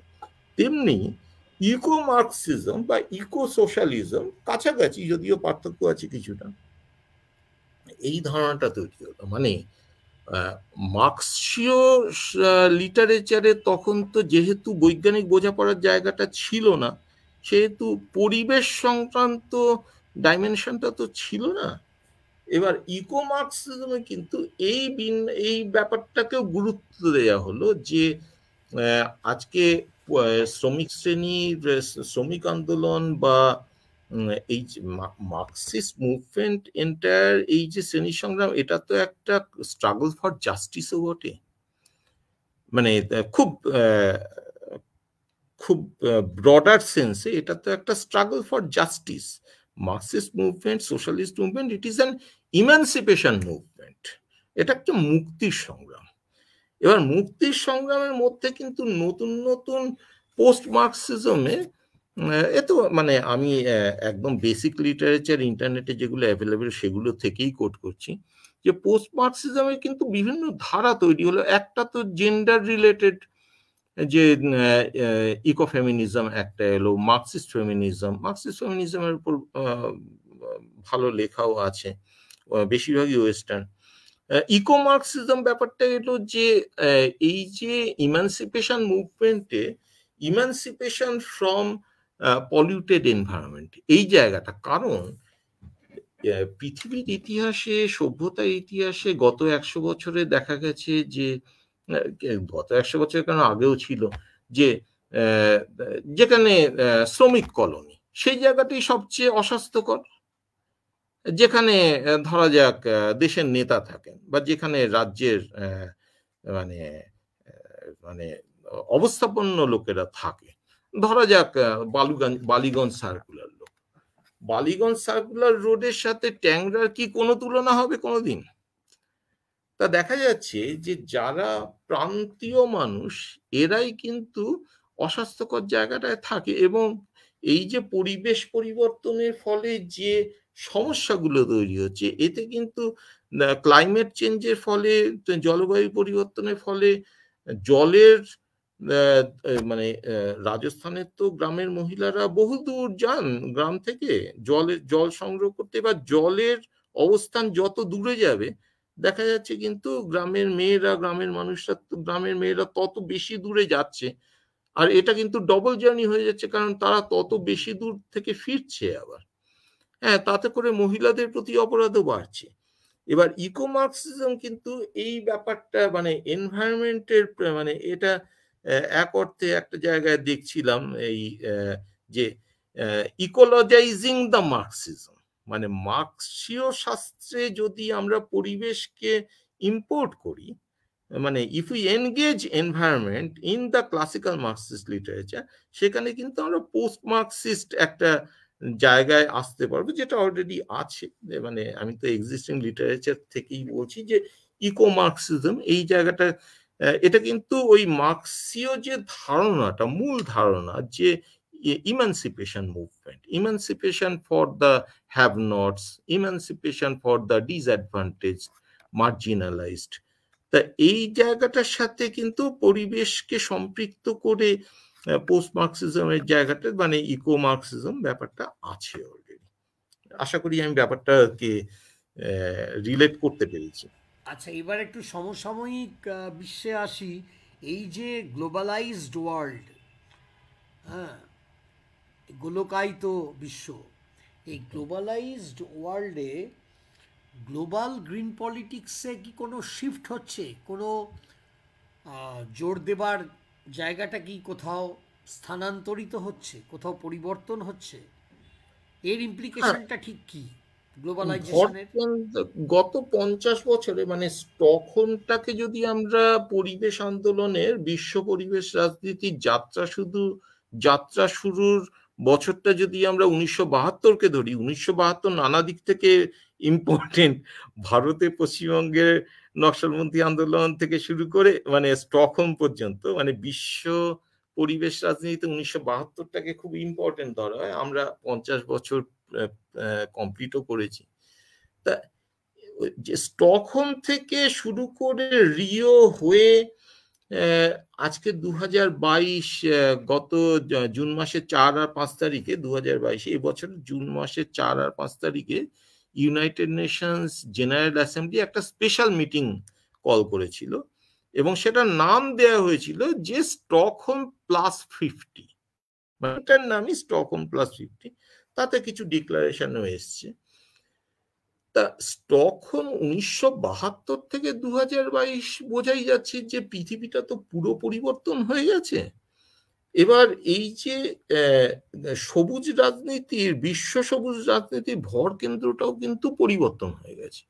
মানে যেটা শুরু হয়েছিল, কিছুটা আগে মেনশন করেছি, যেটা শুরু হয়েছিল যে মানুষের বেঁচে থাকার জন্য সবচেয়ে যে 4টে মৌলিক উপাদান, যে বাতাস, জল, অরণ্য আর বন্যপ্রাণী, এই 4টে দিয়ে শুরু হয়েছিল।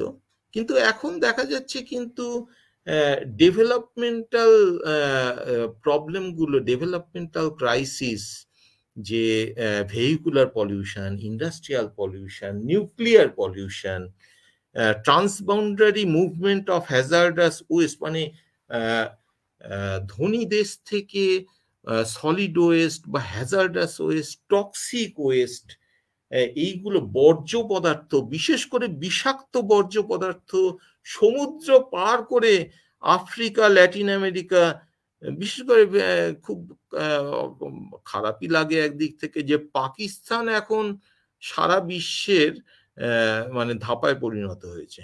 মানে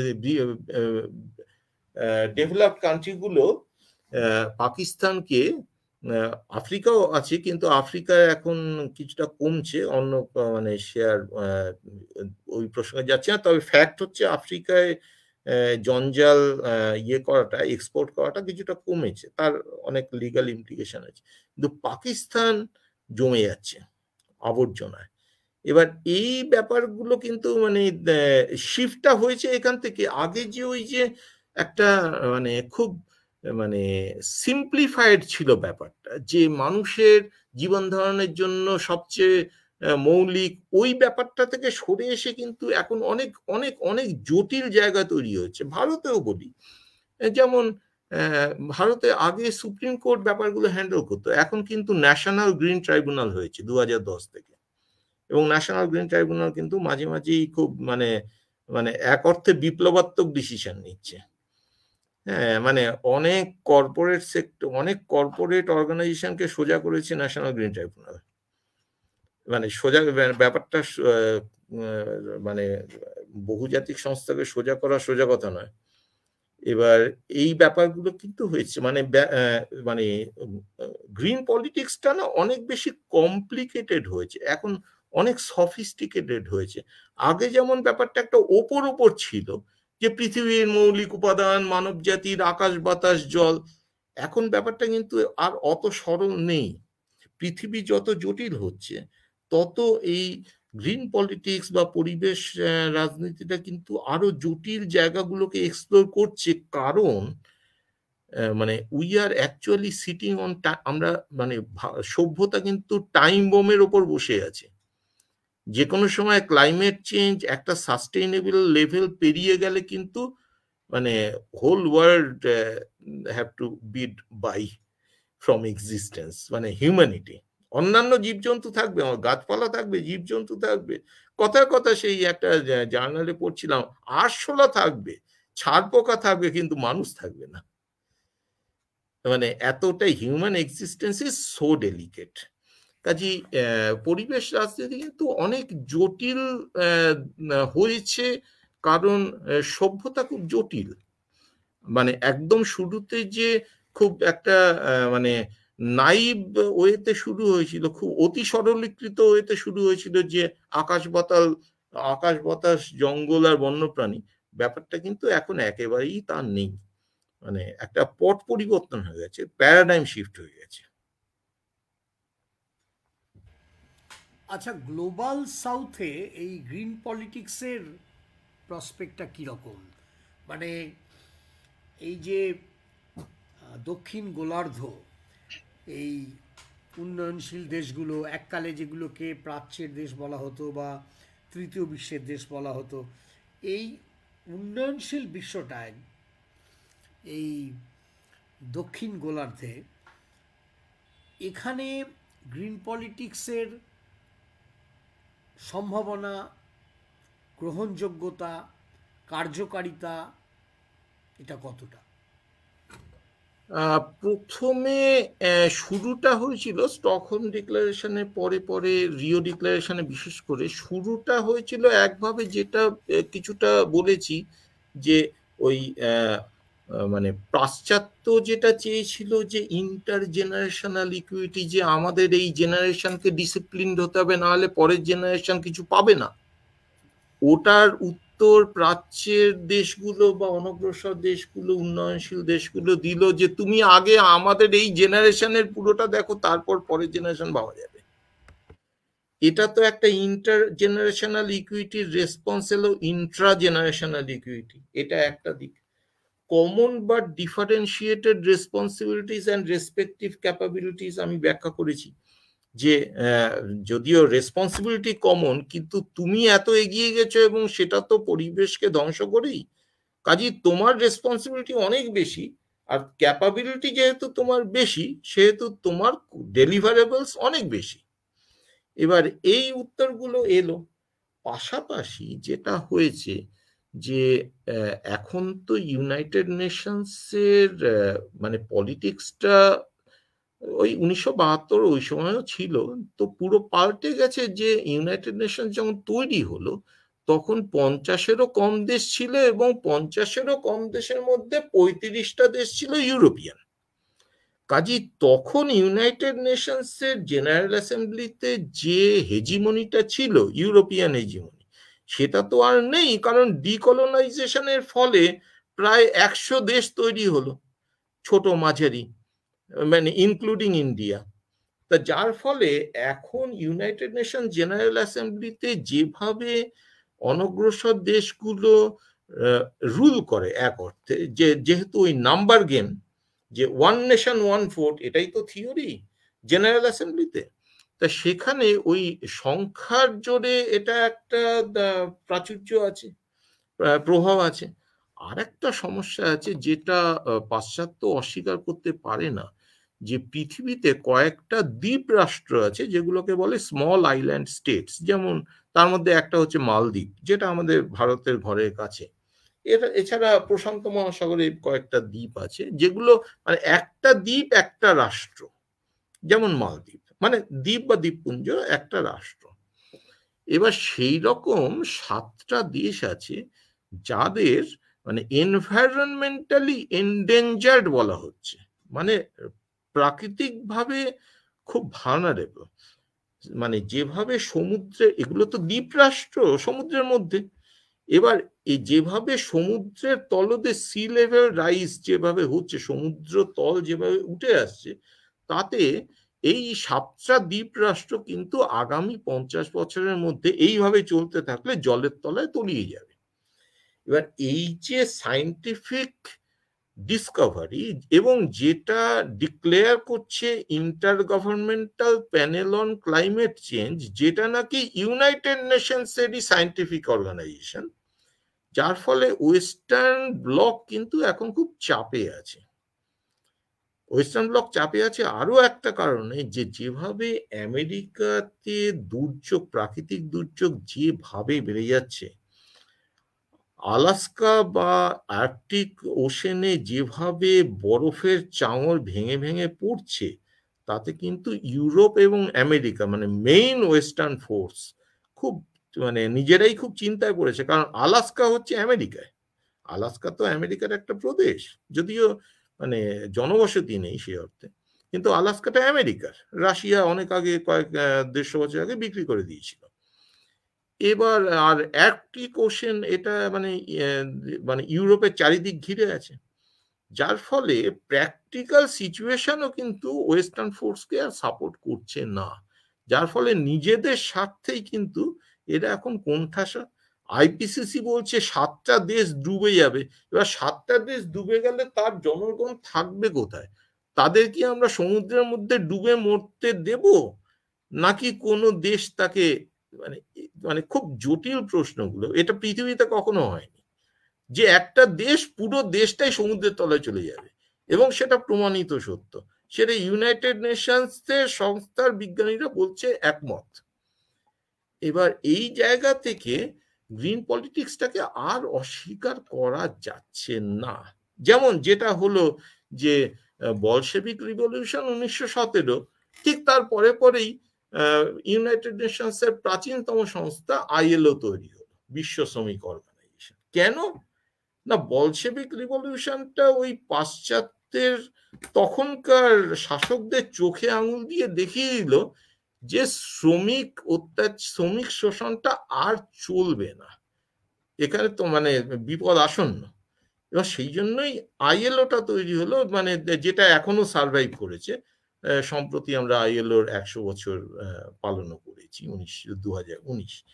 তা এখন এই গ্রিন পলিটিক্সটা কিন্তু আর একটা বায়বীয় সমস্যা নেই, এটা এখন 2022-এ এখন একটা বাস্তব সমস্যা, যেটা ইউনাইটেড নেশন জেনারেল অ্যাসেম্বলি এই স্টকহোম +50-তে স্বীকারও করে নিয়েছে অফিসিয়ালি। এবং প্যারিস এগ্রিমেন্ট যেটা সাম্প্রতিকতম 2015, সেটা সমস্ত দেশ, আমেরিকাও সেটাতে সামিল হয়েছে। যদিও ট্রাম্পের সময় আমেরিকা বেরিয়ে গিয়েছিল 2020-তে, উইদিন 1 ইয়ার বাইডেনের সময় আবার আমেরিকা ফিরে এসছে। কারণ পরিবেশ বিপর্যয় ব্যাপারটা এখন আর অগ্রাহ্য বা মানে ট্রিভিয়ালাইজ করার জায়গায় একেবারেই নেই। কাজী green politics is the contemporary reality. আচ্ছা, এবার আমাদের সময় শেষ হয়ে এসছে, তো আমি শেষ প্রশ্নটা করব। মানে ভারতের, মানে ঘরের দিকে তাকানো যাক। ভারতবর্ষের ক্ষেত্রে স্পেসিফিক্যালি সুনির্দিষ্টভাবে দেখলে এখানে গ্রিন পলিটিক্সের বা সবুজ রাজনীতির গ্রহণযোগ্যতা কতটা, তাকে ঘিরে যে বিতর্কগুলো কিভাবে গড়ে উঠছে, এবং এ ব্যাপারে আগেকার সরকার, মনমোহন সিংয়ের সরকার এবং নরেন্দ্র মোদীর সরকারের দৃষ্টিভঙ্গিতে কোনো পার্থক্য আছে কিনা। আমরা জানি যে সম্প্রতি ওই সিওপি, কনফারেন্স অফ পার্টিস, হ্যাঁ, মিশরে বা ইজিপ্টে এটা হলো, এবং একটা ফান্ড গড়ে উঠেছে। একটা ফান্ড, অন্তত তত্ত্বগতভাবে ফান্ড গড়ে উঠেছে। তো এই বিষয়গুলো নিয়ে ভারতের অবস্থান কি, এটাই আমার শেষ প্রশ্ন। ভারতের অবস্থানকে আমি দুটো ভাগে ভাগ করব। একটা হচ্ছে ভারতের আন্তর্জাতিক সম্পর্কে ভারতের পজিশন, আর আরেকটা হচ্ছে দেশীয় রাজনীতিতে ভারতের পজিশন। আন্তর্জাতিক রাজনীতিতে ভারতের পজিশন সেই 1972 সাল থেকেই খুবই খুবই উঁচু মানের।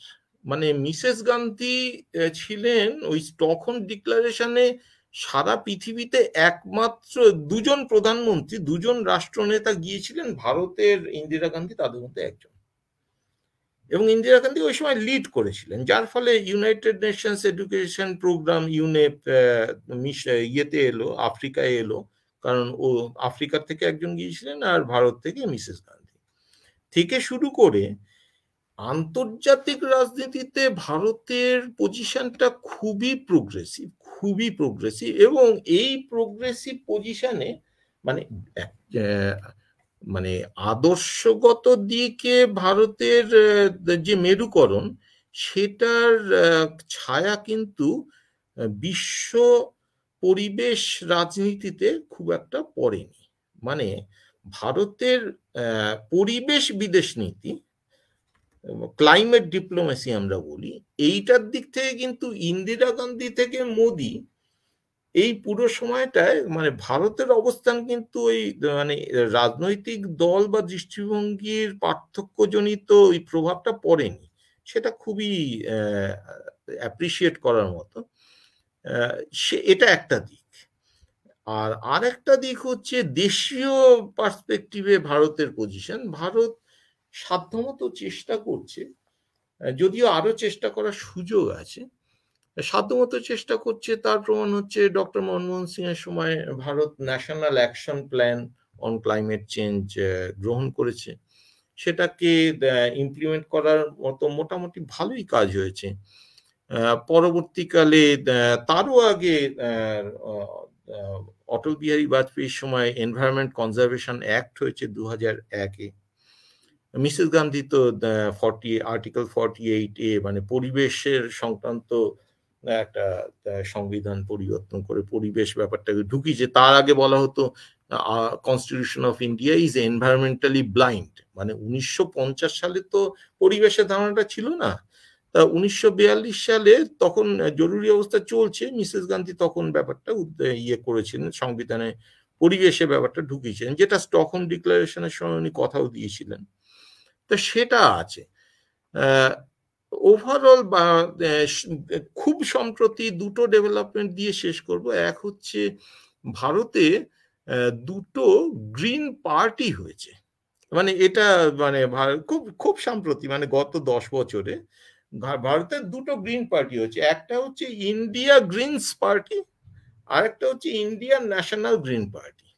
এবং দুটো পার্টি ইলেকশন কমিশনের কাছে নিজেদের রেজিস্টার্ড করিয়েছে যে এখন থেকে আমরা ভোটে দাঁড়াবো। কাজে এখন কিন্তু গ্রিন পলিটিক্সটা রেটরিক রইল না, এখন গ্রিন পার্টি এস্টাবলিশড হয়ে গেছে এবং তারা ইলেকশন কমিশনে রেজিস্টার করিয়েছে, মানে তাদের ওয়েবসাইটও আছে দেখছিলাম। এবার যার ফলে এখন কিন্তু পরিবেশ রাজনীতি আছে, পরিবেশ রাজনৈতিক দলও হয়ে গেছে এবং তারা ইলেকশন কমিশনের কাছে রেজিস্ট্রেশনও করিয়ে দিয়েছে। কাজে পরবর্তীকালে হয়তো দেখবো, যেমন আমেরিকায় একটা প্রথা আছে, আমেরিকায় একটা গ্রিন পার্টি আছে, তারা প্রতি বছর রাষ্ট্রপতি নির্বাচনে তাদের ক্যান্ডিডেট দাঁড় করায় এবং হারে জামানত জব্দ হয়, ওই টাকাটা নষ্ট হয়।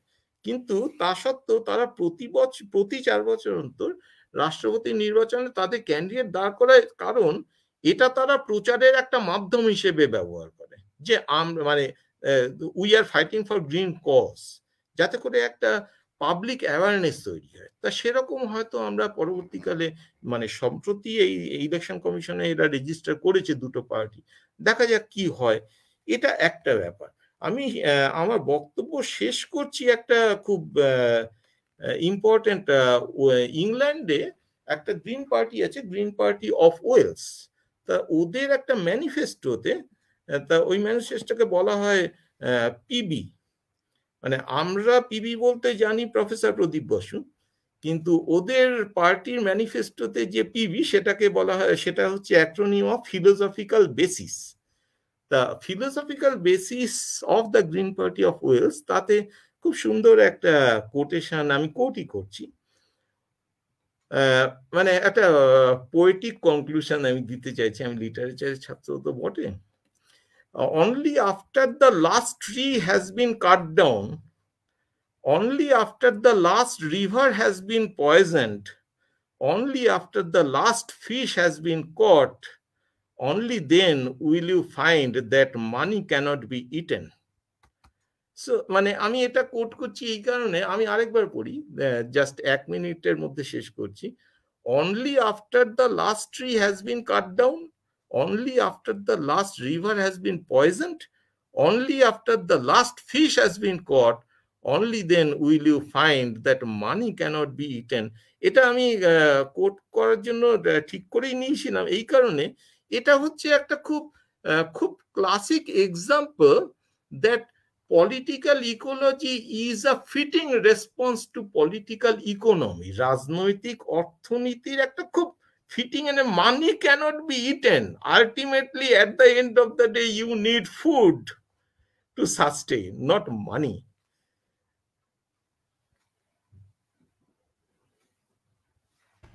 থ্যাংক ইউ ভেরি মাচ, অনেক ধন্যবাদ দেবাশিসকে। আমি এবার প্রকাশকে বলবো যদি কোনো প্রশ্ন এসে থাকে তাহলে বক্তার কাছে উপস্থিত করতে।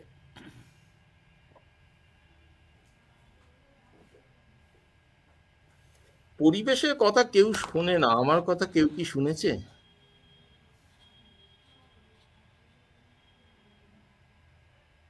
এই প্রশ্নটি সন্তোষ কুমার পাল করেছেন। Anthropocentrism is the worst problem, but can we fully transcend the human perspective?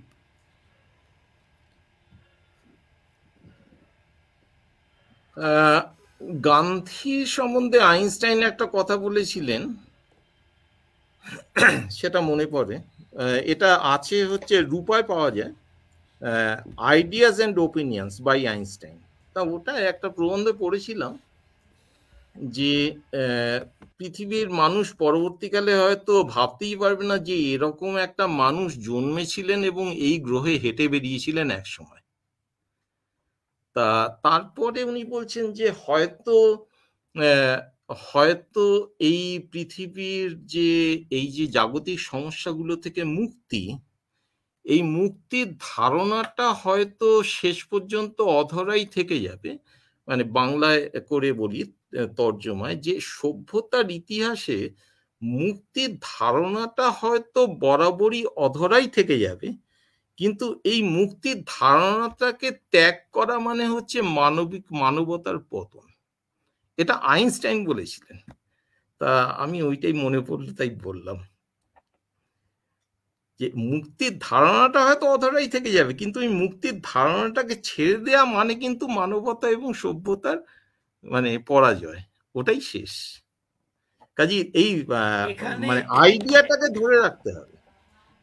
এখানে একটা কথা বলি দেবাশিসকে এই বিষয়ে একটু আলোকপাত করার জন্যে, যে এই যেটা উনি বলছেন তার সঙ্গে যোগ করেই বলছি যে মানব কেন্দ্রিকতা, মানে মানুষের জন্যেই প্রকৃতিকে সংরক্ষণ করা দরকার, পরিবেশকে সংরক্ষণ করা দরকার, বাস্তুতন্ত্র দরকার, এটা মানুষের জন্যেই। এটা হচ্ছে অ্যানথ্রোপোসেন্ট্রিজম। তো তুমি যেটা বলেছো স্টকহোমে যেটা ছিল মানুষের স্বার্থে পরিবেশকে রক্ষা, কিন্তু তুমি বলছো এখন একটা বৃহত্তর পরিপ্রেক্ষিতে ভাবা হচ্ছে যে বাস্তুকেন্দ্রিকতা, মানে ইকোসেন্ট্রিজম, মানে এই গাছপালা, প্রকৃতি, পাহাড় পর্বত, বিশ্ব, এটা মানুষের প্রয়োজনে একে দরকার বলে নয়, একে তার নিজের মূল্যেই বাঁচিয়ে রাখা প্রয়োজন, নিজের জন্যেই তার।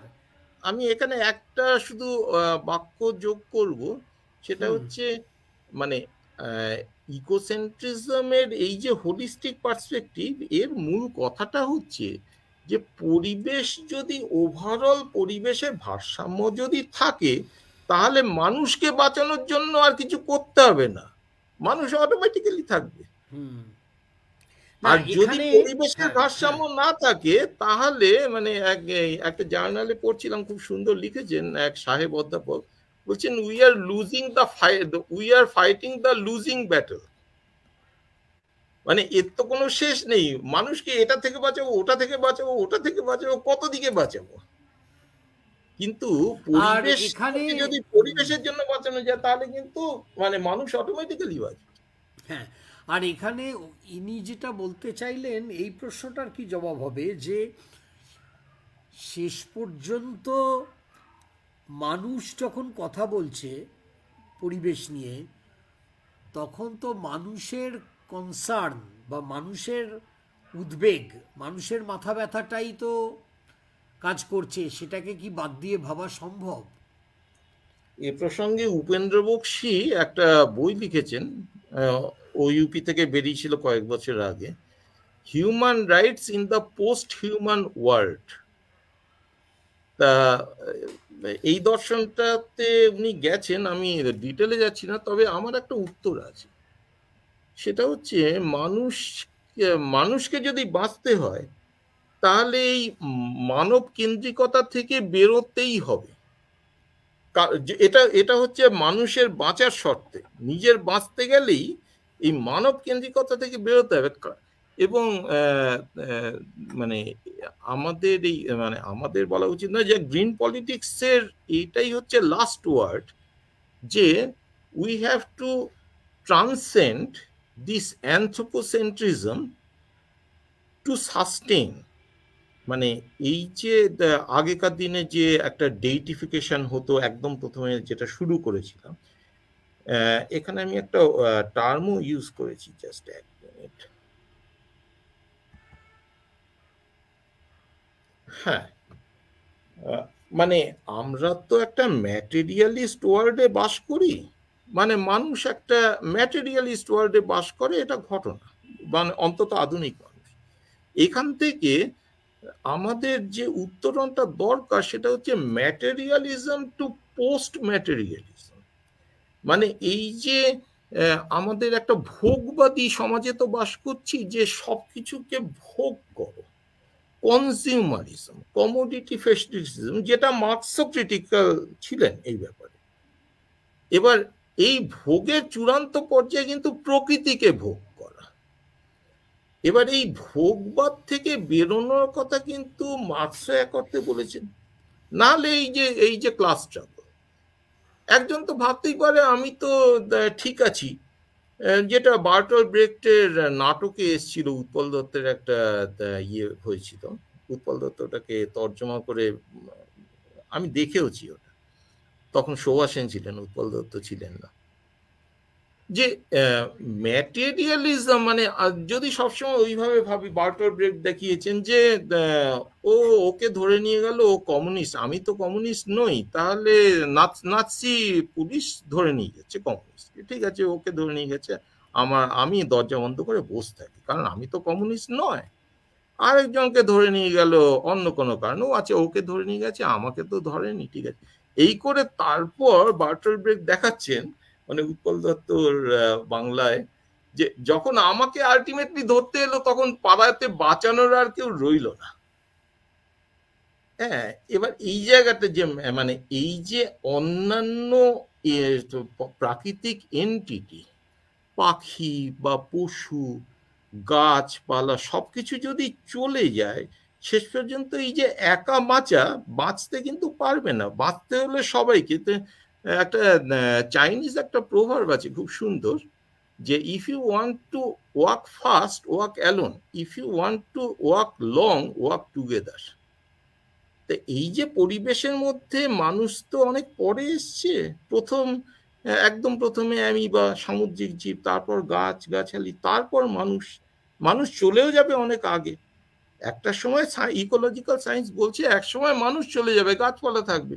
ওই যে বললাম ইঁদুর আসলে ছারপোকা থেকে যাবে, কিন্তু মানুষের অস্তিত্বটা তো কিন্তু খুব ডেলিকেট। এবার এই অবস্থায় মানুষের অস্তিত্ব তো একদিন চলে যাবে, একদিন তো এই পৃথিবীটাই ধ্বংস হয়ে যাবে, কিন্তু তার আগে মানবতার জয়টা হবে এখানে, যদি আমরা আমাদের মানবিক আদর্শগুলো, যে আমাদের আদর্শ, আমাদের প্রিন্সিপাল, এইগুলো যদি রেখে যেতে পারি, পরবর্তীকালে যদি কোনোদিন ইতিহাস তৈরি হয় এই গ্রহের, তাহলে ওটা একটা খুব গৌরবময় অধ্যায় হবে, যে এরকম একটা এন্টিটি ছিল। মানে মানুষকে তো এক অর্থে এই গ্রহের ট্রাস্টি হিসেবে, মানে ইংরেজিতে বলা হয় ট্রাস্টি অফ দ্য প্ল্যানেট, মানুষ হচ্ছে এই গ্রহের সংরক্ষক। কিন্তু এখন মানুষের এই যে ম্যাটেরিয়ালিজম, এই যে কমোডিটি ফেটিসিজম, যে সবকিছুকে ভোগ করবে, মানে এক অর্থে এই যে মহিলাদের ওপর অত্যাচার, এটাও কিন্তু একই সেম দৃষ্টিভঙ্গি, যে সমস্ত কিছুকে ভোগ করা। হ্যাঁ, এই জায়গাটা থেকে বেরোতে হবে, ম্যাটেরিয়ালিজম টু পোস্ট ম্যাটেরিয়ালিজম, এটাতেই কিন্তু মুক্তি। এটাই আমার উত্তর। এর পরের একটি প্রশ্ন এসছে সমাজতত্ত্ব চর্চা কেন্দ্র থেকে, what is the opposite of green politics? সবুজ রাজনীতির বিপরীত। বিপরীত যেটা চলছে সেটা হচ্ছে ডেভেলপমেন্ট পলিটিক্স। মানে actually green politics is the offshoot, one of the অফশুটস of development. মানে এটা হচ্ছে গ্রিন পলিটিক্সটাকে বলা হয় post development politics. Post development মানে যে পলিটিক্স বিশ্বাস করে, যে রাজনীতি বিশ্বাস করে এই ডেভেলপমেন্ট নয়, যে রাজনীতি হিউম্যান ডেভেলপমেন্টে বিশ্বাস করে। যেমন ইউনেস্কো একটা খুব ইন্টারেস্টিং কনফারেন্স করেছিল 1974 সালে, তাতে একটা ডিক্লারেশন ছিল, কোকোয়োক ডিক্লারেশন, কোকোয়োক দ্বীপে হয়েছিল। তো ওতে বলা হচ্ছে ইউনেস্কো বলছে যে মানে এই যে সবকিছুকে যে কনজিউম করার মানে যে একটা দর্শন, এটা কিন্তু ডেভেলপমেন্ট নয়। Development, real development is human development. Human development is prosperity with responsibility. এখন ডেভেলপমেন্টের নামে যেটা হচ্ছে সেটা হচ্ছে irresponsible development, reckless development, হিডলেস development, কারো তোয়াক্কা না করে ডেভেলপমেন্ট। এই ডেভেলপমেন্ট কিন্তু বেশি দূর যাবে না, একটা সময় মুখ থুবড়ে পড়তে বাধ্য। এনভায়রনমেন্টালিজম is one of the post development approaches. মানে এই ডেভেলপমেন্ট কিন্তু সাস্টেইনেবল ডেভেলপমেন্ট নয়।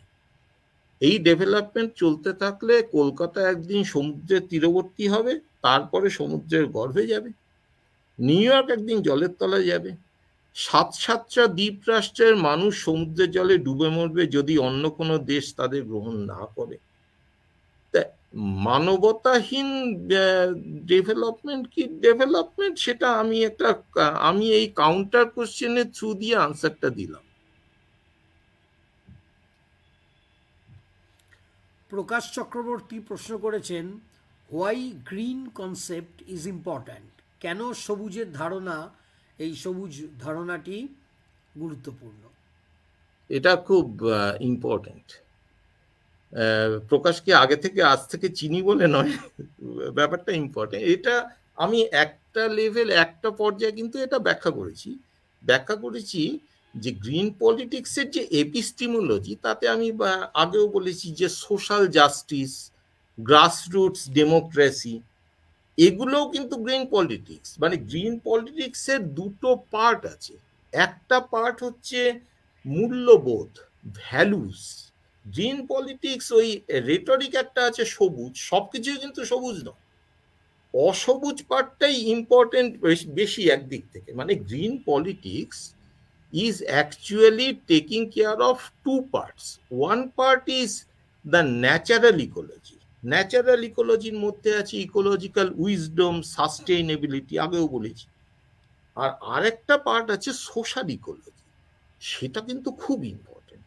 সোশ্যাল ইকোলজির মধ্যে পড়ছে সোশ্যাল জাস্টিস, যেটার কথা মার্কসও বলেছেন। মানে actually class struggle and emancipation of labour class, working class of the world, এটা তো একটা ইমানসিপেশন মুভমেন্ট, এটা তো একটা সোশ্যাল জাস্টিস। তা গ্রিন পলিটিক্স ওই রেটরিকের তলায় কিন্তু একটা খুব বড় এপিস্টিমোলজি কাজ করছে, যার মধ্যে অনেকগুলো প্রিন্সিপাল, ছটা প্রিন্সিপালের মধ্যে চারটে প্রিন্সিপাল কিন্তু অসবুজ, তথাকথিত সবুজ নয়। যেমন আরেকবার যাচ্ছি ওটায়, হ্যাঁ, যে social justice, grassroots democracy, non violence R respect for democracy, আগেও এই চারটে পিলার বলেছি। এই চারটেই কিন্তু social ecology. Social justice, grassroots democracy, non violence and respect for diversity, চারটি কিন্তু সোশ্যাল ইকোলজি। বাকি দুটো হচ্ছে ন্যাচারাল ইকোলজি, যেটাকে গ্রিন বলা যেতে পারে, ইকোলজিক্যাল উইজডম আর সাস্টেইনেবিলিটি। এই দুটো গ্রিন, মানে আক্ষরিক অর্থে গ্রিন। কিন্তু বাকি যে চারটে পিলার, টেবিলের যে চারটে পায়া, এই চারটে পায়া কিন্তু সোশ্যাল ইকোলজি, এটা। আর বাকি দুটো হচ্ছে natural ecology. Green politics tax care of both. মানে শুধু তো ন্যাচারাল ইকোলজি নয়, ন্যাচারাল ইকোলজি গাছগাছালি সবকিছু রইলো আর আমরা মারপিট করে মরলাম, সে for example communal violence.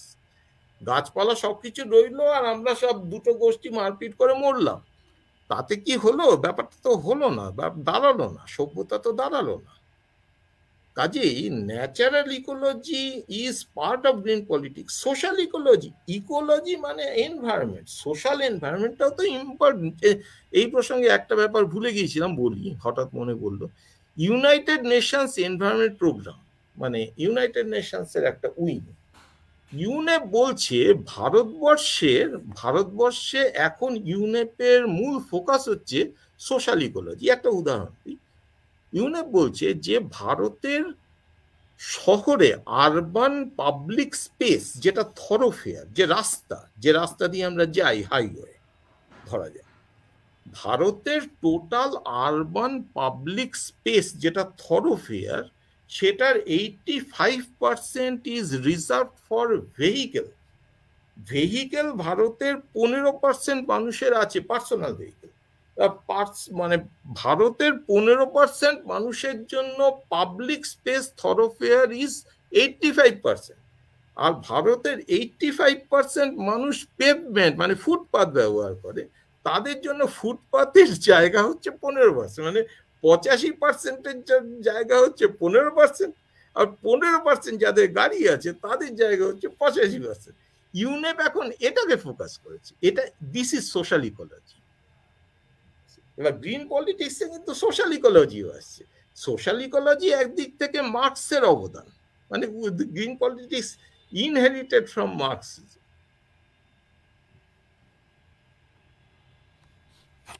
Thank you sir. আমি এখানে পাপিয়া সেনগুপ্ত মহাশয়াকে দেখতে পাচ্ছি। ম্যাম, আপনার যদি কোনো প্রশ্ন থাকে আপনি করতে পারেন।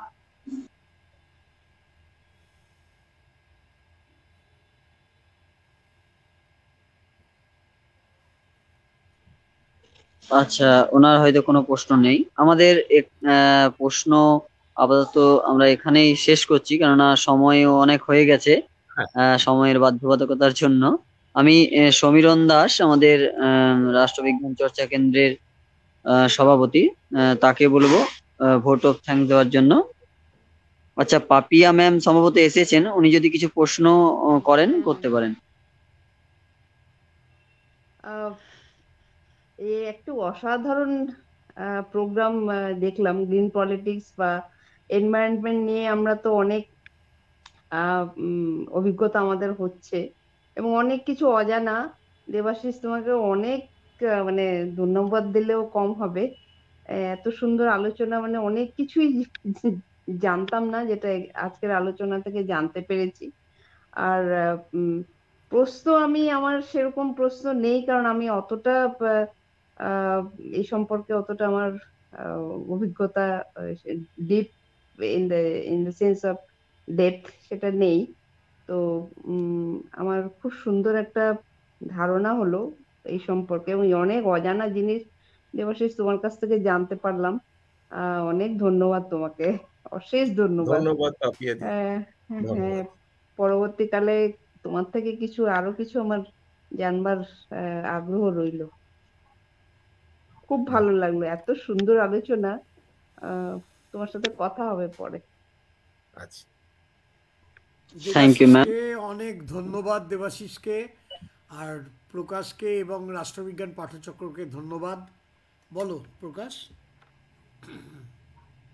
হ্যাঁ স্যার, এটা রাষ্ট্রবিজ্ঞান চর্চা কেন্দ্র। হ্যাঁ, অসংখ্য ধন্যবাদ জানাই দেবাশিস স্যারকে। আর আমাদের প্রদীপ্ত স্যার তো আমাদের সঙ্গে সবসময় রয়েছেন। আজকে যে বিষয়টা নিয়ে আলোচনা হলো সেটা আশা করি আমাদের পশ্চিমবঙ্গে যে সমস্ত গবেষক যারা রয়েছেন, এই বিষয় নিয়ে যারা গবেষণা করার কথা ভাবছেন বা আগামী দিনে গবেষণা করবেন বা গবেষণা করছেন, তাদেরও খুব তারা খুব উপকৃত হলেন। আর এই বিষয়টা যেহেতু নতুন এবং এই বিষয় নিয়ে আমাদের সেভাবে বাংলায় এর আগে আমাদের এই চর্চা কেন্দ্রে একবার চর্চা হয়েছে, তবুও আজকে আরো সুন্দর করে আলোচনা হলো। এবং আমাদের পশ্চিমবঙ্গের বিভিন্ন বিশ্ববিদ্যালয় সহ বাংলাদেশ সহ ত্রিপুরা, অসম সহ বিভিন্ন বিশ্ববিদ্যালয়ে এই গ্রিন পলিটিক্স নিয়ে সিলেবাসে রয়েছে। তো আশা করি তারাও খুব সমৃদ্ধ হবেন এই আজকের আলোচনায়। আমরা নতুন অনেক কিছু জানতে পারলাম। আশা করি আমরা দেবাশিস স্যারকে আর এর পরেও আরো নতুন নতুন বিষয় নিয়ে পাবো, আরো বিভিন্ন ধরনের আলোচনার পর্বে। স্যারকে আমাদের রাষ্ট্রবিজ্ঞান চর্চা কেন্দ্রের পক্ষ থেকে অসংখ্য ধন্যবাদ জানাই। আমাদের সঙ্গে প্রদীপ্ত স্যার আমাদের এই সুন্দর একটা আলোচনা পুরোটা সঞ্চালন করার জন্য। আর যে সমস্ত শ্রোতা বন্ধুরা আমাদের সঙ্গে ছিলেন, ছাত্রছাত্রীরা যারা ছিলেন, সবাইকে আমি ধন্যবাদ জানাই রাষ্ট্রবিজ্ঞান চর্চা কেন্দ্রের পক্ষ থেকে। শুভরাত্রি জানাচ্ছি সবাইকে। ধন্যবাদ আরো একবার। Thank you. শুভরাত্রি।